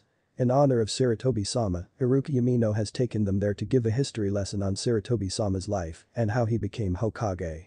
However, Konohamaru went to the third mural and sat down by himself. Naruto had a painful look in his eye as he nodded. Alright, well, let them be. Iruka already knows about my promotion thanks to earlier, so we won't have to hide anything, just make sure the kids don't see the back of my cloak. Lord. Dragon vanished in a puff of smoke as Naruto undid his hat from around his waist and placed it in his cloak to hide it. Well, let's go to Kakashi. How do you plan on getting there? You can take the cloak off as you mentioned before, be the easiest thing to do. Well, I want to wear this and keep it on when I talk to Konohamaru, so I'll just use the invisible one again. Well, if that's what you want. Yeah, alright, let's go. Alright everyone, stay in the circle, you might fall if you run out. Iruka yelled to the children as they all played together, their lesson for the day being practically over. While some of them played games such as Ninja, especially the boys, others preferred to play house, especially the girls, with some exceptions. As Iruka watched over them with a smile, he didn't notice the footsteps behind him until a voice rang out, "Hey Iruka-sensei." Oh hey Naruto. Naruto, it took a moment for Iruka to catch on to the fact something was off with Naruto being here, especially with him now being the Hokage. What are you doing here? And what's with the outfit change? It's kind of a long story so far, but long story short, these are the clothes I'll be wearing as Hokage from now on. Any reason why? Again, it's kind of a long story. I'll tell you when we're in a more relaxed space sometime. Iruka just nodded as he looked over the cloak Naruto had on, examining the features on it. That's quite the cloak you have there, what's the story behind it? Just look at the back. Iruka raised an eyebrow as he walked behind and looked at the back of the cloak as his eyes suddenly went wide. Then Naruto. Why, you're practically telling the whole world you're Iruka slapped his own hand on his mouth before he bent down and whispered that you're Hokage. It's fine, I walked over here invisible thanks to some I believe. I'm also not worried about the kids because it seems they're playing right now. Besides, can they even read kanji? Not that I'm aware of, academy rules state that kanji is only to be taught the year before their ninja test, so they'll learn next year. Ah. That's why you're not worried then. Right, though I've still instructed the Anbu to hide the back of my cloak from the kids, just in case. Well, you're not here to see the kids, that much is obvious. So what are you doing here, just enjoying the view? Hardly, I came here for before Naruto could finish, two voices ran out towards him. Naruto. Naruto and Iruka both looked over as two of the students ran towards them, as Naruto gave a big smile. Yuden. Mogi. Naruto gave a smile as they both ran up to them as a heavy feeling hit their shoulders, causing them both to look at each other and shrug it off, not realizing it was the Anbu's dot. What are you doing here, Naruto? Have you finally decided to play ninja with us?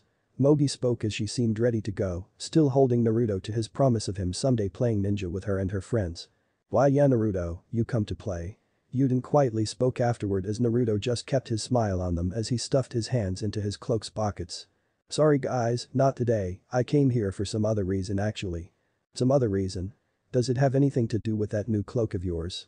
Like, are you going to take a really cool picture or something? Mogi seemed ready to participate in whatever Naruto was planning, yet again Naruto just shook his head. Sorry but it's not that either. I actually came here to see Konohamaru. Oh. I see. Well, good luck then. He hasn't talked to us ever since the village was attacked and I think it's because his grandfather died. Mogi had a sad look on her face as she spoke, making Naruto sadly nod. Yeah, so I've heard. And not only that, but whenever we try to talk to him, he either pushes us away or gets angry with us. Yuden quietly spoke next as Naruto again nodded. I see, well let me try talking to him, maybe I'll be able to break through to him. Naruto looked back at Iruka as Naruto whispered towards him. Now you know why I'm here. Iruka nodded as he pointed towards the third's head. He's been over there ever since we arrived. Thanks, I'll go talk to him. Naruto turned and walked over to the third's mural, Iruka noticing the sudden disappearance of the kanji on his back before realizing it was because Mogi and Yuden had come over. I see, it's based on range, guess that's why they couldn't hide it all the way over here. Well, I hope whatever Naruto says to Konohamaru works, I hate seeing him so down. Though, I can relate to losing someone close to you. Naruto slowly walked over to Konohamaru, taking slow steps as sadness and regret were plastered onto his face. Saying another silent prayer to whoever would listen, Naruto walked over to him as he spoke. Hey Konohamaru. I said to leave me Al. Boss. Konohamaru was about to snap as he turned around, yet his demeanor completely changed as he saw Naruto, immediately noticing the new clothes he had on. Why are you here? Oh I was just taking a stroll, and I saw you were sitting here, so I figured I would come over and see what's up. HMPH, well you're wasting your time boss. I really don't feel like talking right now. Despite his words, Konohamaru seemed to look towards the spot beside him, as if to motion Naruto over, which he immediately took the hint as Naruto sat down. Don't be like that Konohamaru, you're not one to turn away a conversation. Naruto fixed his cloak out as the two of them sat in silence, staring over the village atop of the third's mural. So, what's bothering you? What do you mean? Oh come on, I'm not stupid, something's bothering you. What is it? It's nothing. Konohamaru, I'm one of your best friends aren't I? You can trust me. Konohamaru went silent for a moment before he took a sigh as he began to twiddle his fingers, trying to find the right words. I feel like a weak boss. I feel like no matter what I do, nobody can depend on me. Why do you feel like that? You've never been that way before. I mean, aren't you the one who's always screaming that you're going to be Hokage? Konohamaru went silent again as he absently stared out into the village. How can I be Hokage when I can't even protect my own family? You mean the old man? Not just Gramps, everyone. I mean I couldn't protect mom, and now she's in a wheelchair for the rest of her life. My cousins never pick me to play with them because I can't do anything, whether it be playing ninja with my guy cousins or cooking with my girl cousins. Even Uncle Asuma doesn't let me do much. I hate being so useless. Konohamaru gripped his hands as Naruto stayed silent, watching quietly as a pair of birds flew overhead. I'm so useless that it finally caught up. Gramps is dead, and it's all my fault. If I was stronger, I could have protected him and everybody else in the village. But instead, I was forced to retreat with my classmates. You can't blame yourself, the one who attacked us was Orochimaru, one of the strongest ninjas in the world. Not only that, but we were also betrayed by one of our allies in Sunagakure, so the deck was stacked so matter what. But even still, I should have been down on the ground fighting with the others. I shouldn't have run away and retreated. I'm a disgrace to everyone. Konohamaru held back tears as he let everything out to Naruto, who just listened and soaked everything in. You say that, but you can't really believe that can you? After all, your dream is to become Hokage someday isn't it? I mean, the two of us were in a race to see who could become Hokage first, yeah? I don't even want a position of Hokage anymore, Gramps died because of it. I mean every Hokage so far has died while in office. It's almost like the position is cursed. Naruto looked at Konohamaru before he looked down and let out a breath. Then let me ask you a question. If the Fire Daimyo picked you as the 5th Hokage and the Jonin Council approved you, what would you say? That's a stupid question, they wouldn't. But what if they did? What if just out of the blue, with no prior warning or anything, they wanted you to continue on your grandfather's legacy, what would you say? Konohamaru thought over his words as he looked over Naruto. I would have to accept it. Why is that? Because it's my dream. But at the same time, I don't want to be Hokage anymore, yet I still do. I don't know how to describe the feeling of a boss. Konohamaru looked down as Naruto gave a small smile. Then tell me how this feels and decide. Konohamaru was about to question what Naruto meant, but all of a sudden, he felt Naruto place something on his head, and when he reached up, he felt his voice catch in his throat. This is. Yeah, it's the hat your grandfather always wore. Konohamaru grabbed the hat and brought it down as he looked at it, his eyes going wide as he confirmed it was the real thing. Boss, why do you have this? Why you didn't steal it, did you? Konohamaru started to point at Naruto, but Naruto quickly shot him down. No, I would never do something like that. Then, why do you have this? Naruto gave another small laugh as he looked back out towards the village, Konohamaru patiently waiting for an answer. I just asked you, didn't I? If the Fire Daimyo chose you as the 5th Hokage and then the Jonin Council approved you, what would you do? Konohamaru's eyes went wide as 1,000 thoughts ran through his mind, not wanting to believe what the truth might actually be. Boss. Why you? Naruto smirked as he reached his hand out for the hat as Konohamaru allowed him to gently grab it as Naruto placed it on top of his own head. Konohamaru, I'm afraid I won our little contest. Because I am the 5th Hokage and your grandfather's successor. Konohamaru just stared at Naruto in shock, not knowing what to say as the reality of the situation seemed too fake to be real. Boss, I. How did it feel? Huh? How did it feel to wear this hat? The hat that has been worn by some of the greatest shinobi ever to grace this planet. How did it feel? Naruto nodded as Konohamaru struggled to find the words. Honestly, it just felt like a hat, it didn't feel special. But that's just because I'm not the rightful owner of the hat, I know that because what you just told me, boss, and seeing you wear it, you truly are the rightful owner of it. Really? You were easier to convince than Sakura and Sasuke. Well, don't get me wrong, boss, it's kind of a far-fetched claim, but that is my Gramps' hat. I would easily recognize a fake from the real one. You're also not one to lie to me about something like this, boss, so I have no reason to doubt you. I see.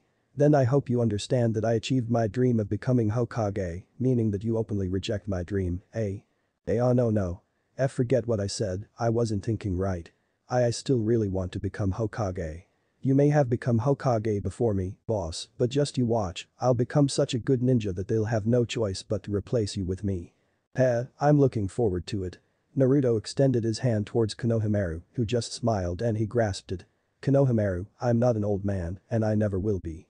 But I hope that I'm a Hokage you can call worthy of being your grandpa's successor.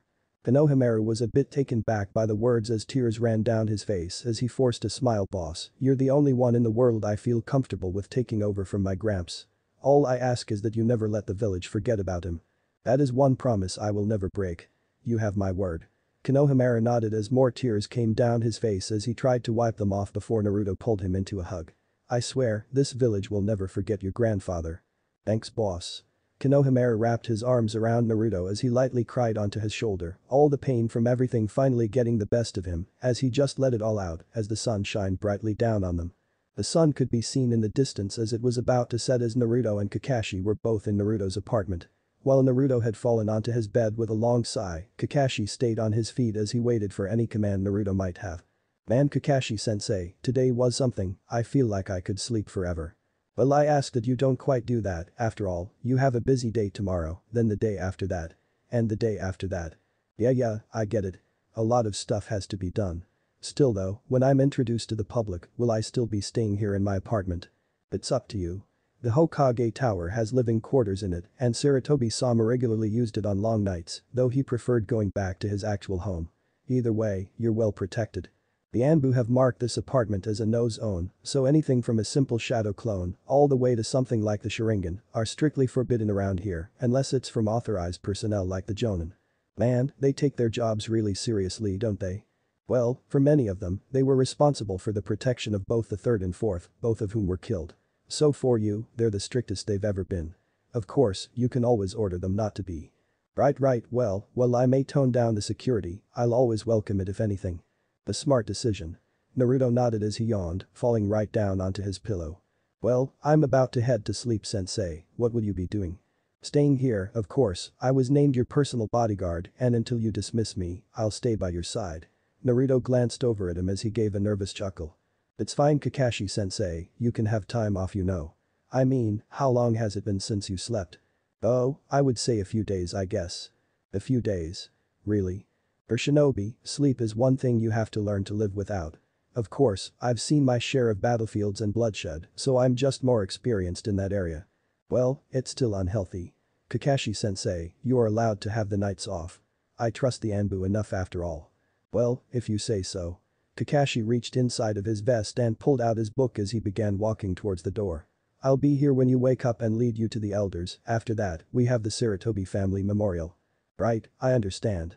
Kakashi nodded as he opened the door and left the room, leaving the young Hokage alone in his bed as he sighed.